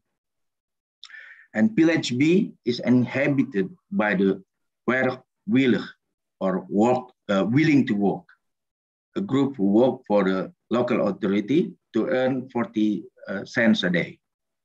While the third group are those who refuse to work with local authorities at all. They refuse to clean their own dwelling. They branded as onverzoenlijk, or literally in English, no peace. Or they don't want to work in any form of cooperation with the local authority. This group is based in Tanah Tinggi. It's approximately a day journey upstream of the Digoel River. For Syarif, the communists in Boven Digoel were more worthy of being called revolutionaries with an overwhelming rebellious spirit than as a communist with revolutionary awareness and adequate knowledge of Marxism. Quote, "What is reassuring to me that is most of these people who were exiled here, even though they were not communists, did really want to rebel," Syarif wrote in the same letter to his wife. According to him, to be able to understand the communism that some of the prisoners in Digoel embraced by studying their native culture. Some of them came from the areas known to be religious, even syncretic. Quote, "If people want to understand them, people have to understand them as a Javanese, Minangkabau, and others. Only then we can we judge their communism. And because of that, their communism is strange, full of mystic, colored by Javanese Hinduism, or Minangkabau Islam, or Banten Islam, meaning that in all three there is an animist element," said Syarif, adding his explanation to his wife. Syarif's explanation is acceptable when he considered the fact that the PKI rebellion in 1926 also received support from Muslims, as happened in Banten and Silungkang, West Sumatra. And the resistance was launched against Dutch colonialism that had ruled Indonesia for centuries. Bung Hatta also once said that Indonesian communists was actually a nationalist spirit because their first goal was not a class struggle against the capitalists, like the communists in Europe, but against the Dutch colonialist ruler to liberate Indonesia for Indonesian independence. When the Japanese invaded Indonesia on March 1942, the Dutch colonial government brought the political prisoner Digoel to Australia, but they also transferred to the government of the Dutch East Indies. Meanwhile, Queen Wilhelmina had already moved the government in exile in London, England, when the Nazi occupied the Netherlands on May 10, 1940. The Australian government accepted with open arms the transfer of the Dutch East Indies colonial government to its country and continuously provided support to the colonial government in the situation of the Second World War. The attitude was also shown by them when they were willing to accept about 524 Digoel political prisoners who were called by the colonial government as dangerous prisoners of war because they had a potential support to Japanese fascism, According to Muhammad Bondan in his memoir, he wrote that at first the Australian government never knew that the prisoners taken were actually political prisoners, not the prisoner of war. Apparently, we were said to prisoner of war. Quote, "Apparently, we were said to be prisoner of war." Indeed, that's what Van der Plas said in Brisbane newspaper.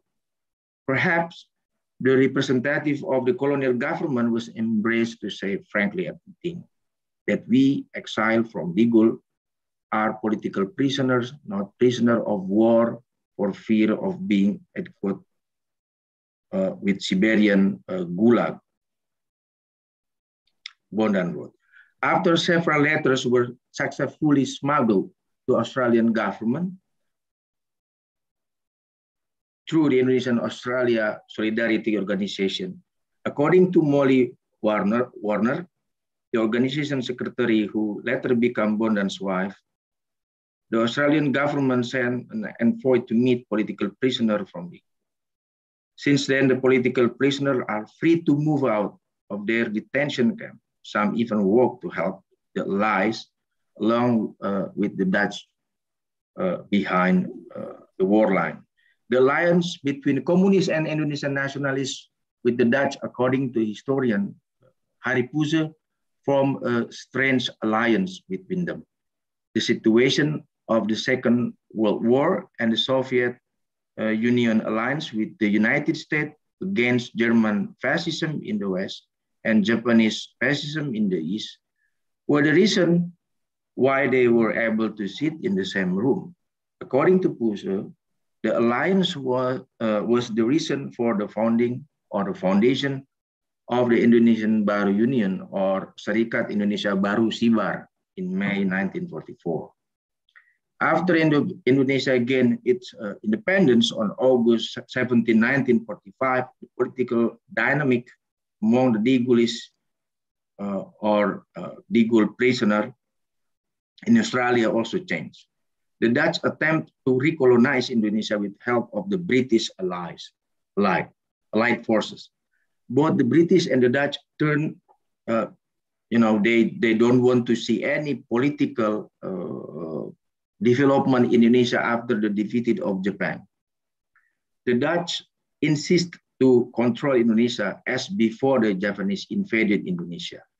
Meanwhile, the Indonesian people who have, national awareness since the early of 20th century have declared together to become an independent nation.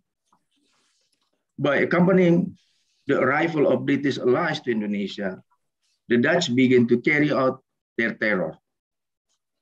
War is unavoidable, as happened in Surabaya during October until November 1945. From Australia, the Dutch government sent a number of war equipment to Indonesia. This is where the solidarity of the Australian people with Indonesia is seen more clearly at that time. After the strike after the strike action of 85 Indonesian sailors at the port of Brisbane to prevent the ship loaded with ammunition from sailing to Indonesia occurred on 21st September 1945. Action to support Indonesia independence became more widespread in Australia. On the same day as the strike, the Independent Indonesia Committee or Komite Indonesia Merdeka was formed. It seems that the story of solidarity between the people of Australia and Indonesia, which was moved by the action of seafarers and port workers, is now not much remembered and even tend to be forgotten. Now, Indonesia-Australia relations are more often seen from the business interests of the two countries, which only revolve around the question of how much profit is obtained and from these activities for the two countries. The relationship was established in up and down the condition and even filled with suspicion. As is known, since the implementation of Immigration Restriction Act in 1901, the Australian government has strictly adhered to the White Australia policy. As Jan Lingard writes, the outbreak of the Second World War in the Asia-Pacific region has opened eyes to the importance of Australia's relationship with Indonesia. Its closest neighbor to the north and the relationship within two countries, within two people, actually started not from the relation between government, but from the close relation between or close solidarity between the Australian and Indonesian people that began when the Digoel political prisoner came to Australia. Therefore, now this is the time to recall the people relationship between two nations, which was fostered by humanitarian solidarity and the will to free themselves from oppression. Thank you. Thank you. Thank you, Mas Boni. It was very inspiring. It was very good. Yeah, I'm really impressed with the last paragraph that you said, you know, that we should remember of this relationship. I'm just feeling a little bit emotional at the moment because, you know, most Indonesians spend at least 12 years at school, you know, from primary school to finish the high school. But we never learned about this story, you know, which is very, you know, it's very sad. But our hope, you know, with this discussion, we hope that, you know, with the story, this is the real story, it's not marking up, right? So this is the real story that we should let both nations, Indonesians and Australians, know the true story of this relationship, which is very, very important for us, not just for Indonesians, also for the Australians. Now, I just feeling, you know, this is a bit strange if I said this, you know, by when the Dutch bringing all the refugees to Australia, and you know, when the Pacific War broke out and Japan occupied Indonesia, Boven Digoel prisoners were evacuated to Australia. The transfer was based on concern that the prisoners would rebel if they remained at Boven Digoel. It was hoped that the Indonesians brought to Australia would help the Dutch, but it turned out that these political prisoners influenced the Australian Trade Union to boycott the Dutch ships that landed in the country. After the Allies succeeded in winning, the prisoners were returned to their original places in Indonesia. So it sounds like, you know, we should, you know, as Indonesian, we should thank the Dutch because of these things, because they brought the Indonesians to the refugees to Australia, and then something happened there, and then the Australian Trade Union boycott the ships, which is meant that, you know, the Australians support the Indonesian. So that is a very, I don't know, I should say, it's a strange feeling of, this is just my personal opinion, we should thank the Dutch by bringing them to Australia and change, you know, what they expect to. So yeah, so Mas Boni, what do you think about that? Well, we don't have to thank, well, the political prisoner from Digoel came to Australia because of the Dutch, but we should not say thanks to the Dutch, of course. Okay. All right. You know, in Indonesia, we have many blank spots in history as a lesson at school, for instance. That's mainly because the way we learn the history of, for instance, 1926 is always always influenced by the understanding of people understanding to the 1965 historical event. Right. You know, in Indonesia, say PKI rebellion, or the movement of 30 September 1965. Yeah. Well, the way we, you know, learn the history of national awakening of Indonesia, especially in this period, has a, you know, problem. For instance, when we discuss about 1926, certain people will assume, or even will say that this is part of the communist awakening. And then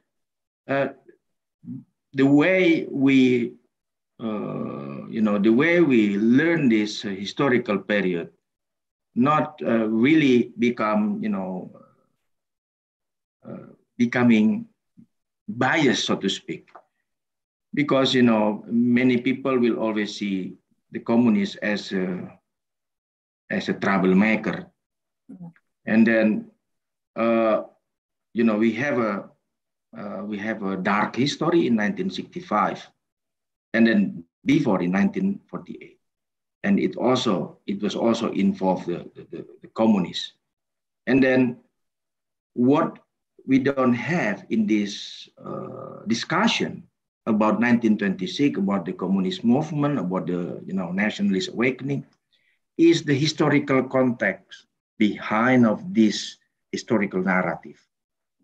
And then what might people have here, just prejudice based on so to speak fabricated historical narrative that were created under the Suharto's new order. So we cannot be balanced to understand history, because certain version of history, especially about the communist movement, will always seen as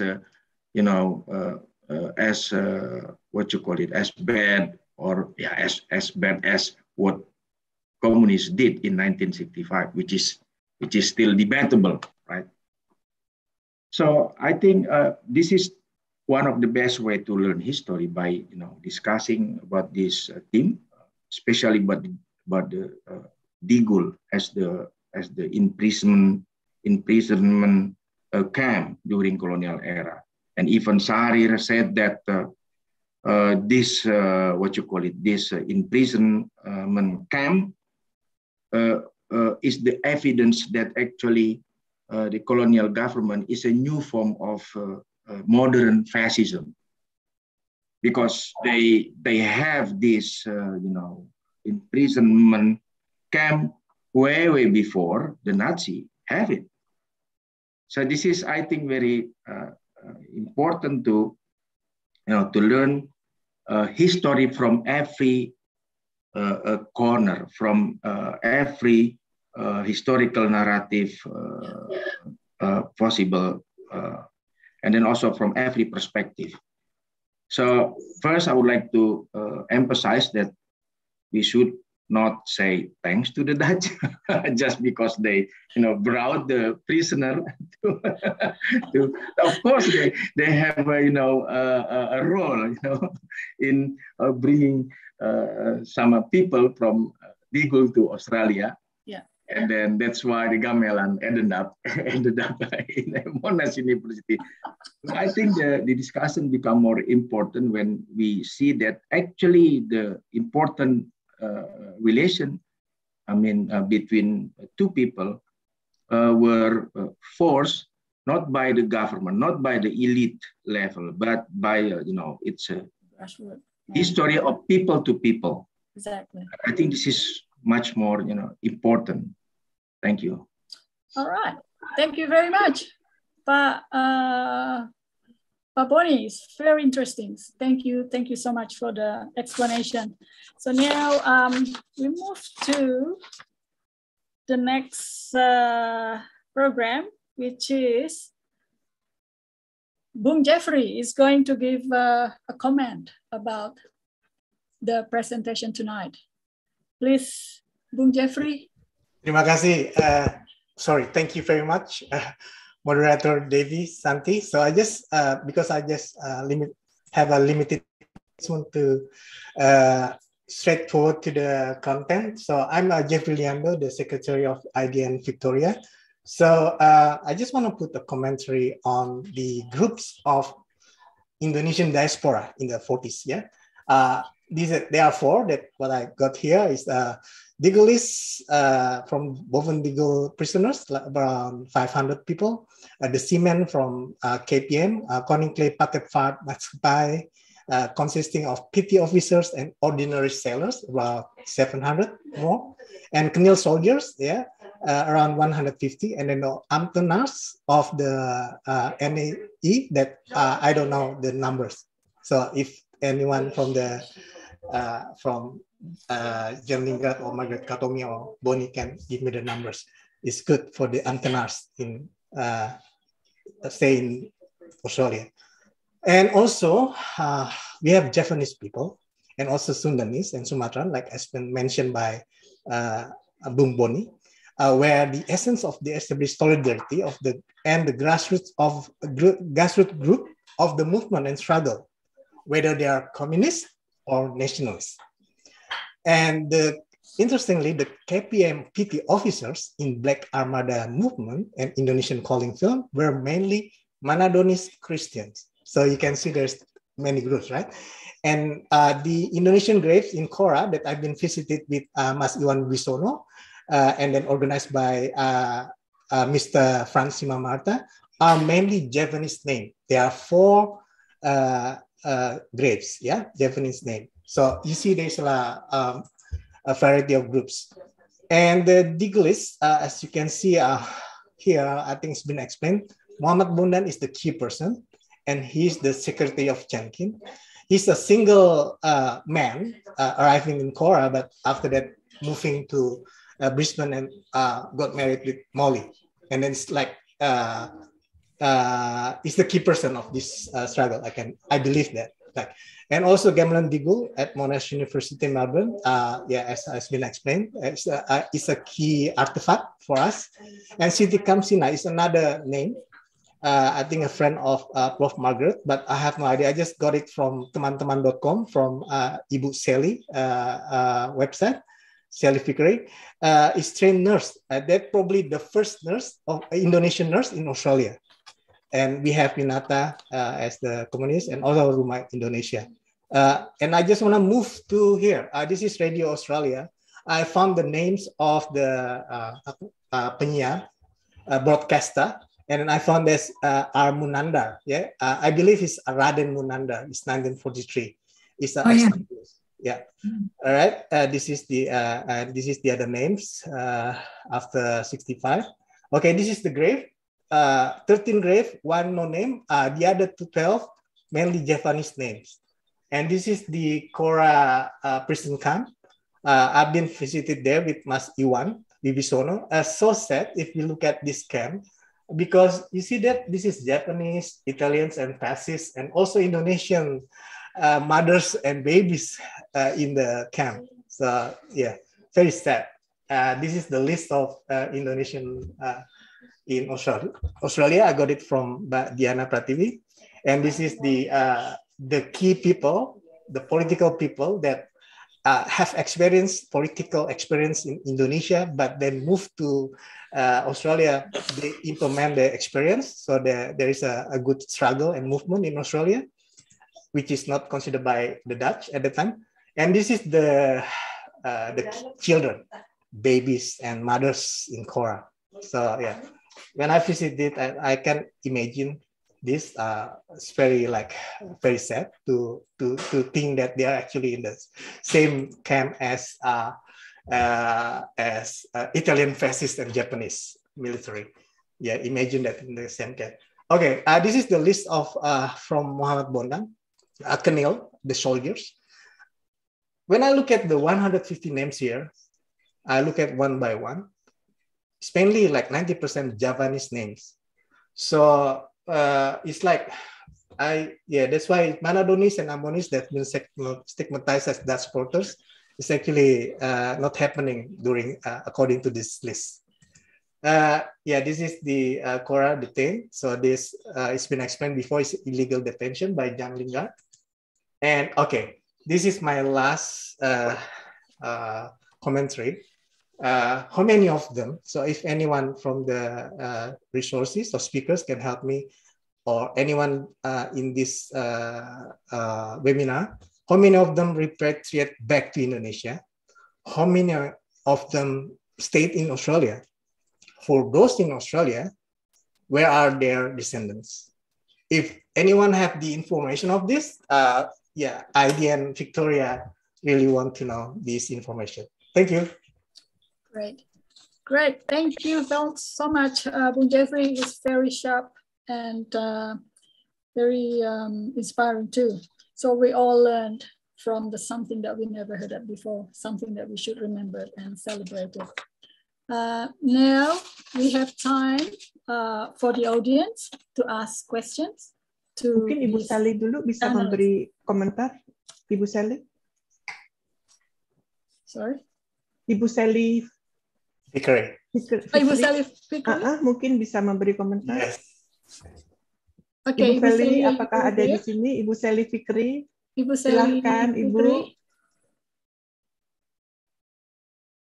Oh, hello, Ibu Sally. You mute? Sorry. Can't hear it.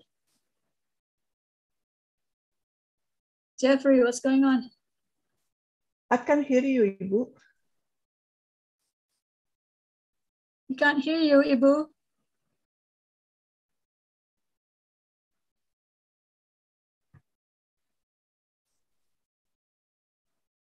Sorry, Jeffrey, what's going on? Maybe the Sally, setting, there is the setting on her computer, maybe. In the left bottom. On the left button, there is triangle, Ibu Sally. There is a microphone, so probably you can turn on. I can't hear you. On the left there is triangle. Maybe you have to set. Okay.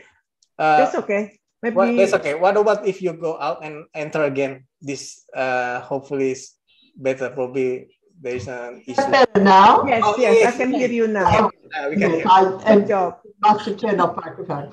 I was just going to say that it was a wonderful exercise doing Taman Taman, and there were a great number of generations of postgraduate Indonesians who worked at least 3 universities in Queensland. And my husband and I, in the 8 years or more that he was honorary consul, had the opportunity to promote a great deal of goodwill with the students, and they were always in and out of our home, enjoying hospitality and so on. And so this was very much a shared Australian-Indonesian experience, writing the website.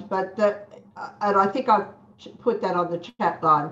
The most critical thing for me at the end of the day, and we did an awful lot to promote Indonesian culture. We tried to, and we had a lot of support, both from Australia and in doing that. We had girls performing in various places around the city, and the governor used to bring a whole lot of people to watch our Indonesia Day celebrations and so on. But the most important thing was going to Canberra and doing and photographing those graves and posting them on the website, because the letters that I got back via email, obviously, from relatives were just absolutely moving and quite inspiring. So, I think that we were very honoured, of course, to have it in the National Archive, but it was really more important that we did that little exercise. It was wonderful to go down and see what's happened, to listen to what Margaret was saying happened with with the gamelan, because we wanted to try and bring it to Queensland, but the cost of ensuring and of making sure we could find someone who would do such an incredibly priceless and valuable artifact was beyond the resources of the universities who wanted to do it at that time. So I just wanted to congratulate you on such a wonderful seminar, and Greg and I are honoured to be involved. Thank you. Thank you so much, Ibu. Thank you For so people much. who didn't know Ibu Sally is the wife of the former Honorary Consul of the Republic of Indonesia in Queensland, Bapak Greg Fikri, next to her. And then she has a great interest in Indonesian culture, particularly in the history, food, dance, and textile. Thank you, Ibu Sally, to join. Yeah. All right. Thank you so much, Ibu. We will keep in touch. That's for sure. Okay, thank you. All right, now we are going to ask questions from the audience. Okay. unfortunately, if there are questions addressed to Ibu Jen Lingard, who is already left earlier, so please write your questions in the chat rooms, then we can send the email to Ibu Jen and she can answer that later on the date. So please, if any questions to the other panelists, please raise your hand or so we can start. I think there's a question from Frida Amran. I'm not sure to whom it's addressed to. In the chat room. In the chat. Oh, hang on. I think Ibu Margaret Kartomi can probably answer. I'm not sure whether there are other Australian historians that can maybe answer my question. Thank you. What's the question, Bu? What was the question? Well, I wrote the question in the chat, but I live in the Netherlands, and considering, and I know that that the Dutch are really great on collecting and writing personal histories of their parents and of their grandparents that were born in Indonesia at the colonial period, the Indonesian people. And I can't remember who was it, the last person was explaining about the Digulis, and he, excuse me, and he sort of mixed the Indonesian people coming from Digul that came to Australia, and also Dutch people that came from Digul to Australia. And what we have heard from Ibu Margaret, and I missed, I'm sorry that I missed Jan's lecture, but what we heard from Ibu Margaret is that a lot of the Indonesian Digulists have shared their stories so that the history of the gamelan is known to us.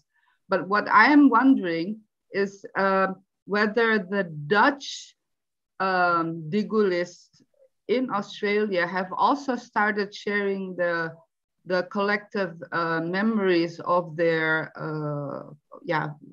forefathers, the nenek moyang that used to be KPM Personalia, that is the shipping company, or maybe descendants of the people that were the guards from Digul that were also sent to Australia. I don't know, but I think that if the Dutch ex-Digulists have also started collecting these personal histories, then it would also give us a very rich and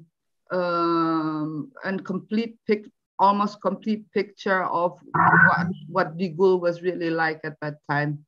Thank you. Yeah. So anybody can answer, actually. Probably Ibu Margaret first.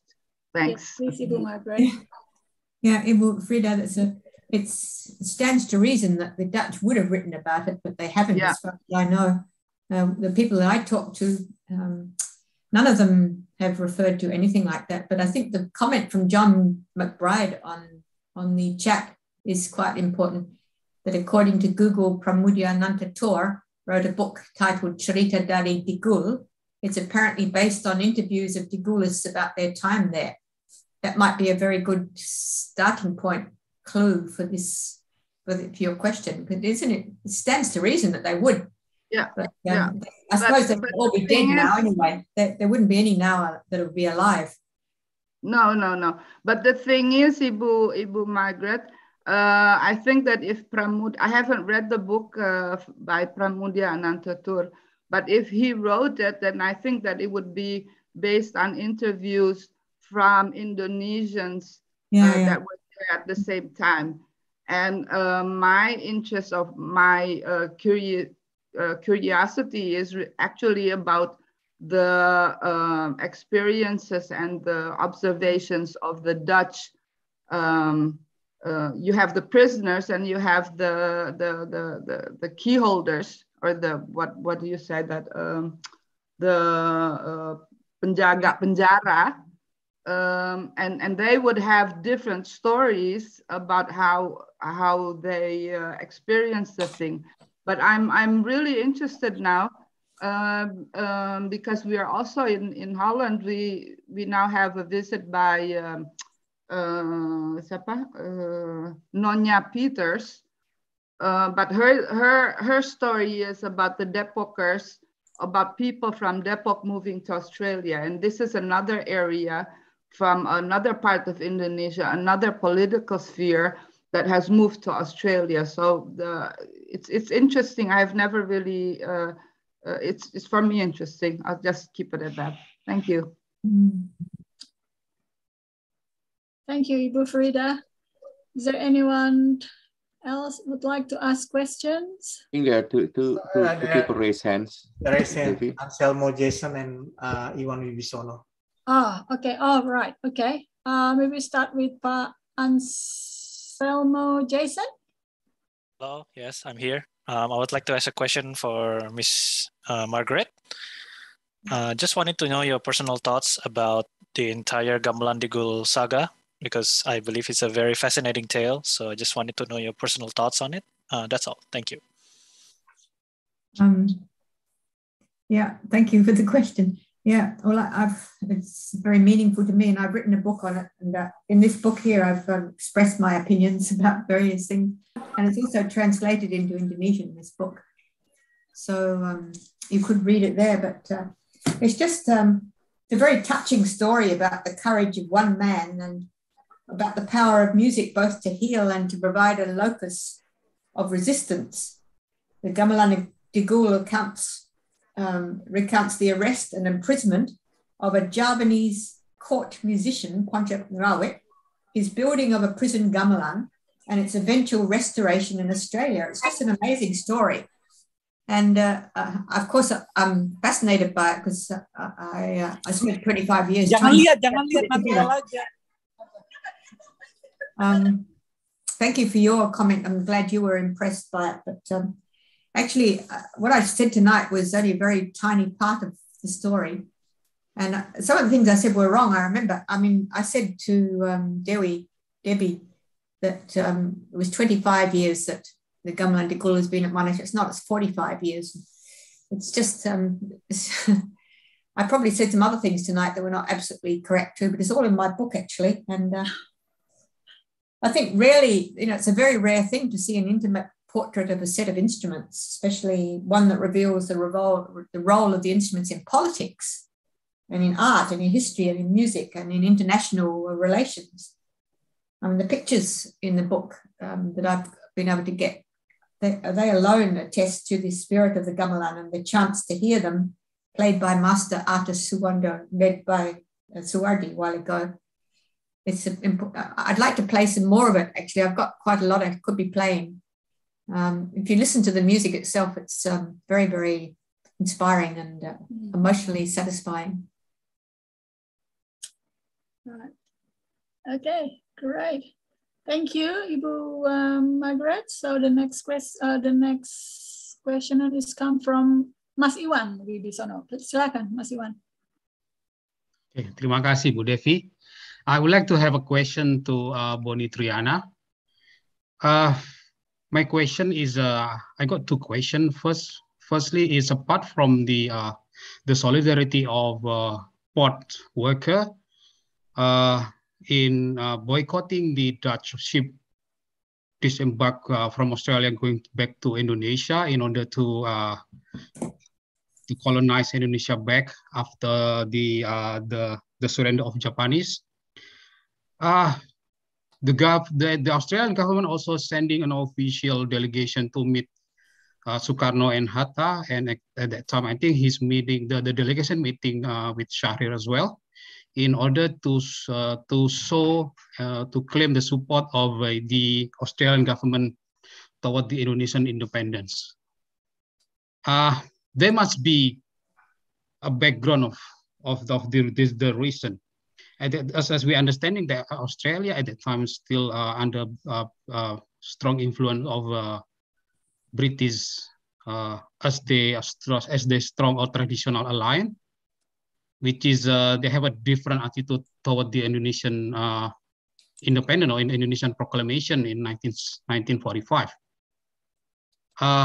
My second question is also that Indonesia in the negotiation mediated by the United Nations were presented by Australia in the Komisi Tiga Negara, where Dutch were represented by the Belgium and America represent United Nations as the mediation. I believe you have some soft that you already acquired. So if you could tell us what is the big reason in that background? Okay, thanks, Mbak Devi. Ya, silakan Mas Boni. Ya, thank you, Mas Iwan. Yeah, I think the relation between Indonesia and Australia in governmental level strongly related with the foundation or the establishment of the Komisi Tiga Negara. But I don't have any information yet about the relation between the leader between two countries, because in Australia at the time there is one of the politician from Labour Party who also had a good relation with Indonesian leader, but the important relation between Indonesia and Australia become stronger when Australia represented Indonesia in the three-country commission, and then the Netherlands was represented by the Belgium, and United States in the middle. What I'm talking about is the earlier solidarity that developed were not initiated by the elite level, by the governmental level, but it was initiated by the people. It was initiated by political prisoner from Digoel, which was in contact, of course, at the beginning, discreetly contact with certain political activists in Australia, such as Molly Bondan. But I'm trying to emphasize that the relation between two people, according to history, is really important, and also for me as a historian, it's more interest to research. Of course, later on in 1947, there was a Australian government involvement in trying to help Indonesia negotiate with the Netherlands side, because the Dutch government trying to propagate Indonesia as the fascism puppet established by the Japanese. So the Indonesian leader were trying so hard to to counter this kind of propaganda at the time.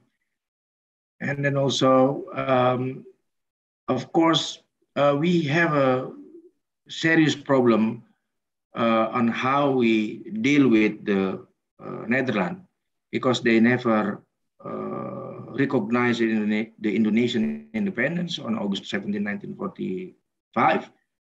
They always seen Indonesia as a part of Japanese fascism, and then they're trying to downgrade Sukarno as a Japanese puppet, as a fascist puppet, and then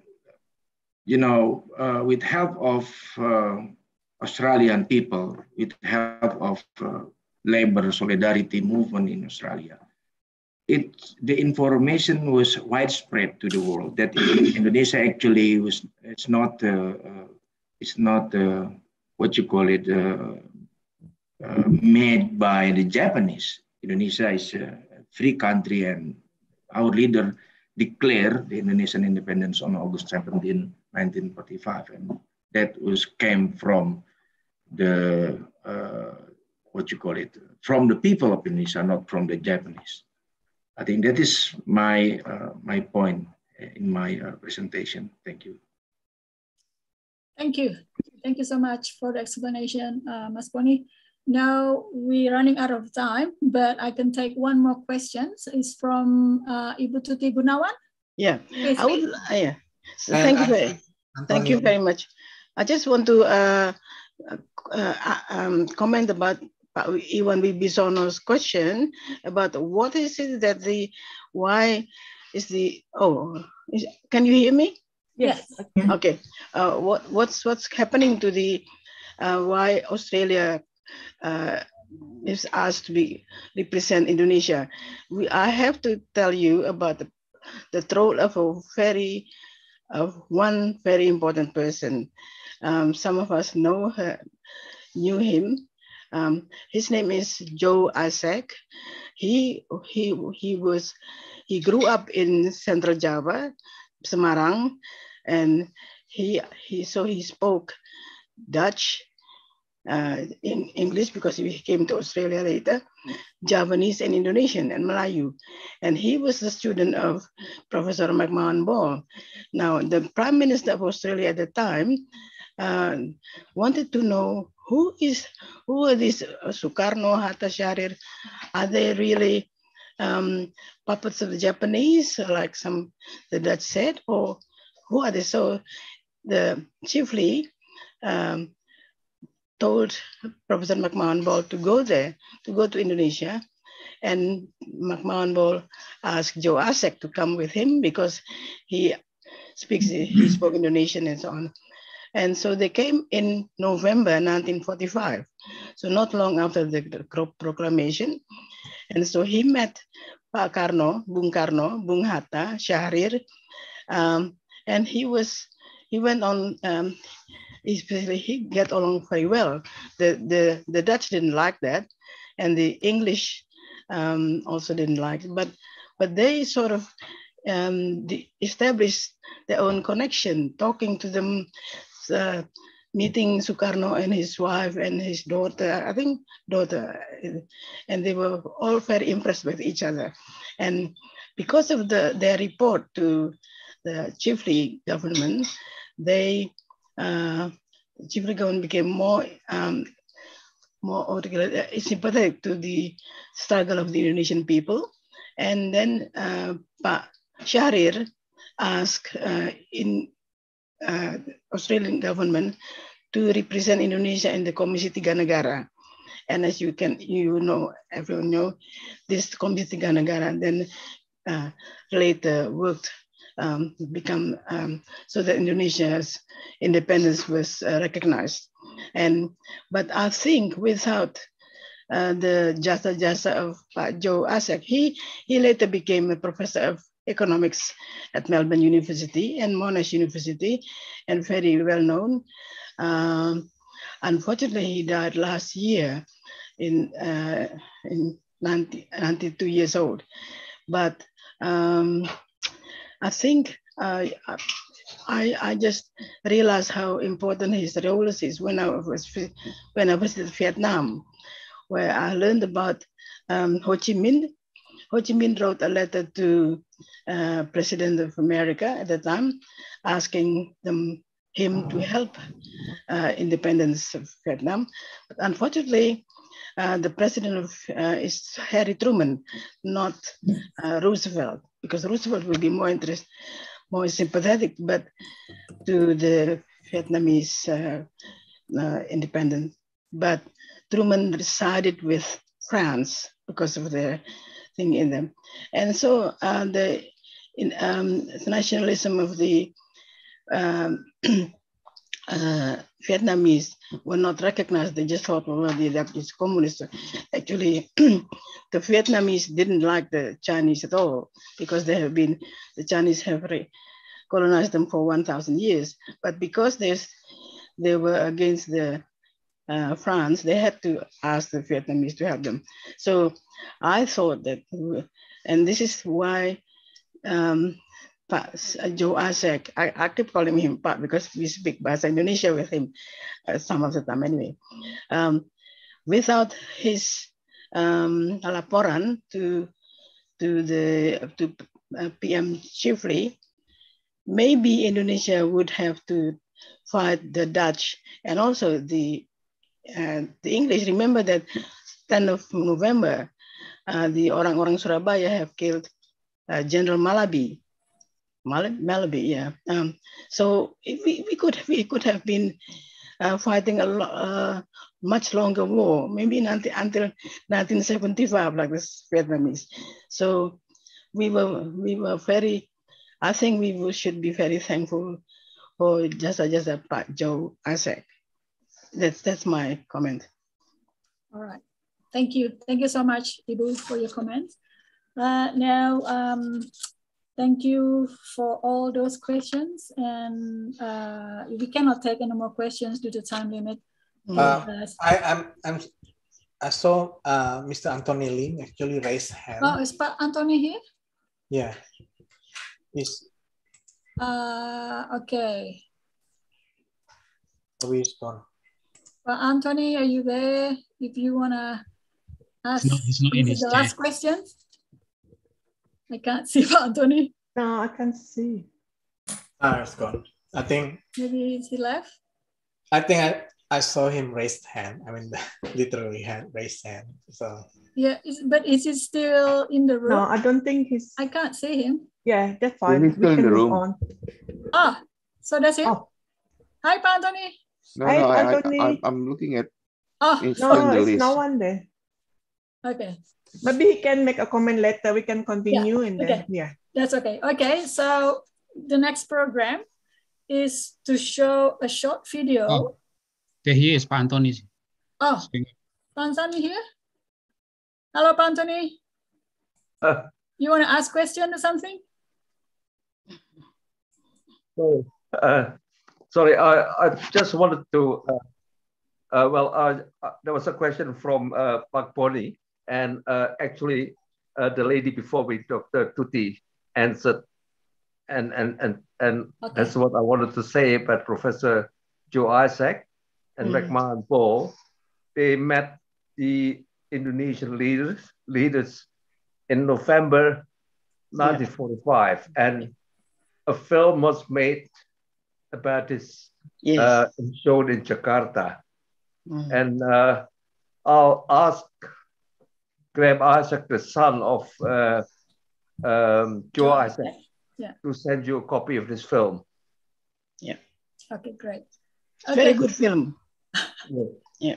The film was shown in Jakarta and was made as part of the Two Nations exhibition in Jakarta in November 2019.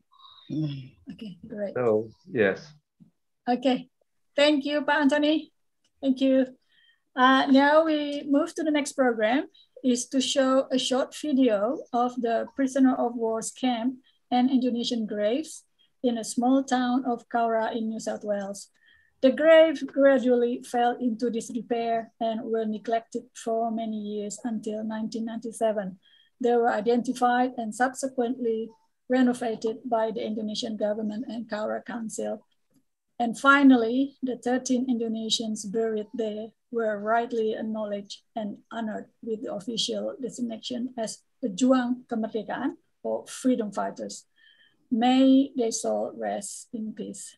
The video is a courtesy of Mas Gunawan Red and his team, who visited the site recently with Indonesian Diaspora team and staff from the Indonesian Embassy, Canberra, in commemorations of Indonesian Heroes Day, November the 10th.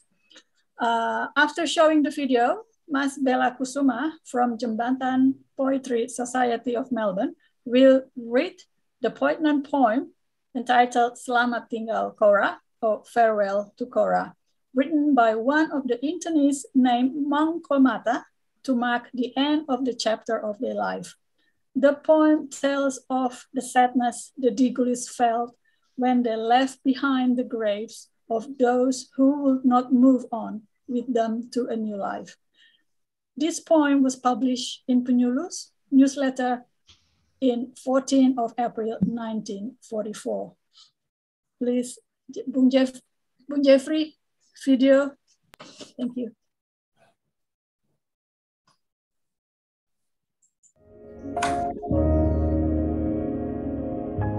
Devi.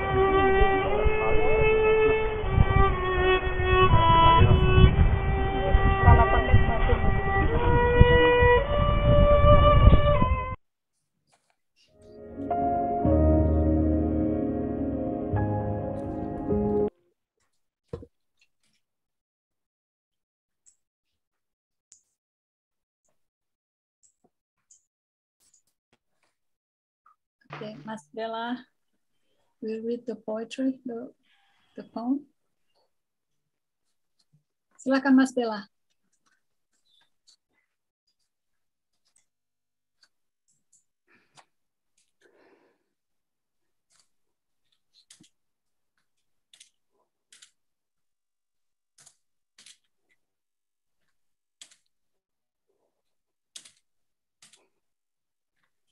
Selamat tinggal, Kora. Farewell, Kora. We who still remain in Kora, 300 souls, men and women, young and old, all thought we would not be here for long. Now the time has come to head for Queensland and try a new life. In Macquarie, not Toowoomba. We leave Kora with sorrow and sadness. For yonder outside of town, 9 lives, yes, they were 9. After pain and suffering, seas were lost and closed their eyes. Oh, Kora, place of mountain. We will always remember you and leave you without thought. We will likely never meet again. Selamat tinggal Kora. Kami yang masih tinggal di Kora, 300 jiwa, laki-laki dan perempuan, yang tua dan yang muda. Kami semua berpikir tidak akan lama lagi di sini.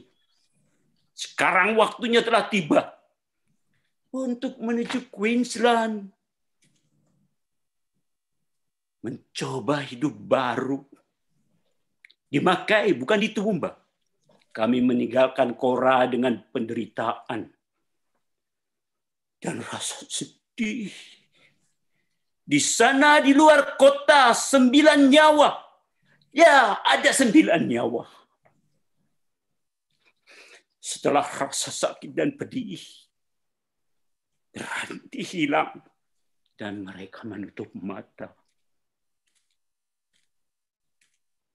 Oh Kora, tempat yang berbukit-bukit, kami akan selalu mengingatmu dan meninggalkanmu dengan pikiran bahwa kami sepertinya tidak akan pernah bertemu lagi. 300 jiwa laki-laki dan perempuan.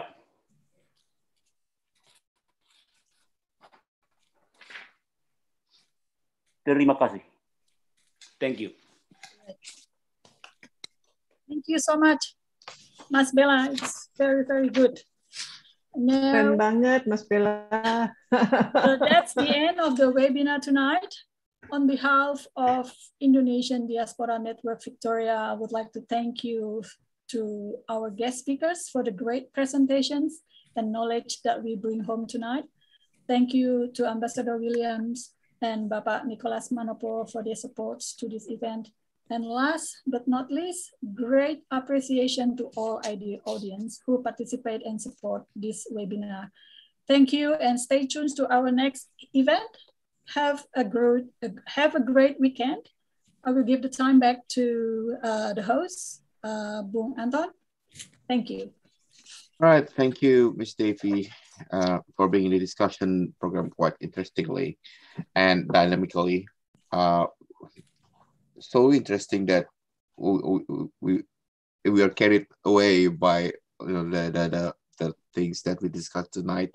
And on behalf of IDN Victoria, we would like to express again our deepest gratitude to the speakers, Ms. John Lingard, Professor Margaret Kartomi, Mr. Boni Triyana, and again also the Australian Embassy in Jakarta, Ambassador Williams, and Indonesian Embassy in Canberra, represented by Bapak Nicholas Manopo on behalf of Syarif Alatas, for attending and delivering the remarks. And of course, to all seminar participants, wherever you are, whether you are in Australia, Indonesia, in Europe, or wherever you are. And thank you in the next webinar. Assalamualaikum warahmatullahi wabarakatuh. And I think, oh, I'm sorry, Jeffrey, are we going to take another picture or? Yes, please turn on your video. Yeah. Okay, right.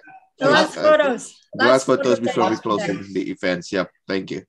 Yeah, there is last. Don't forget to smile. Last picture. Last pictures. 1 second. I just want to set up things. Okay, there are. 1 second. Don't smile. Okay.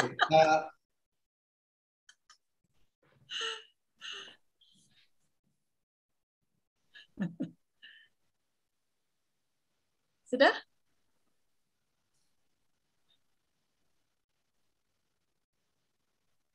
Jeff.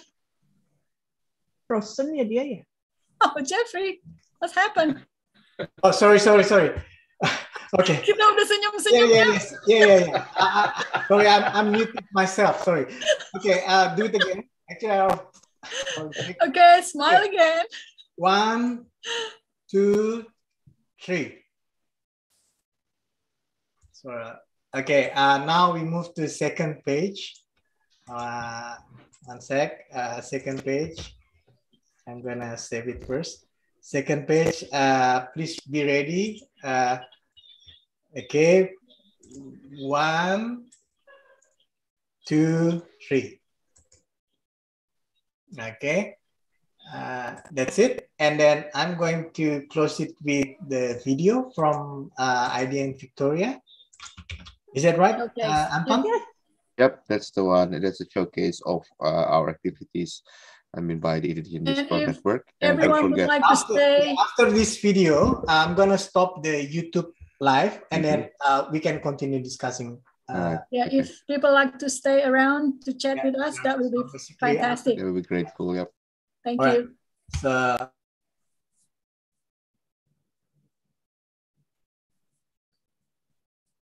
Tanah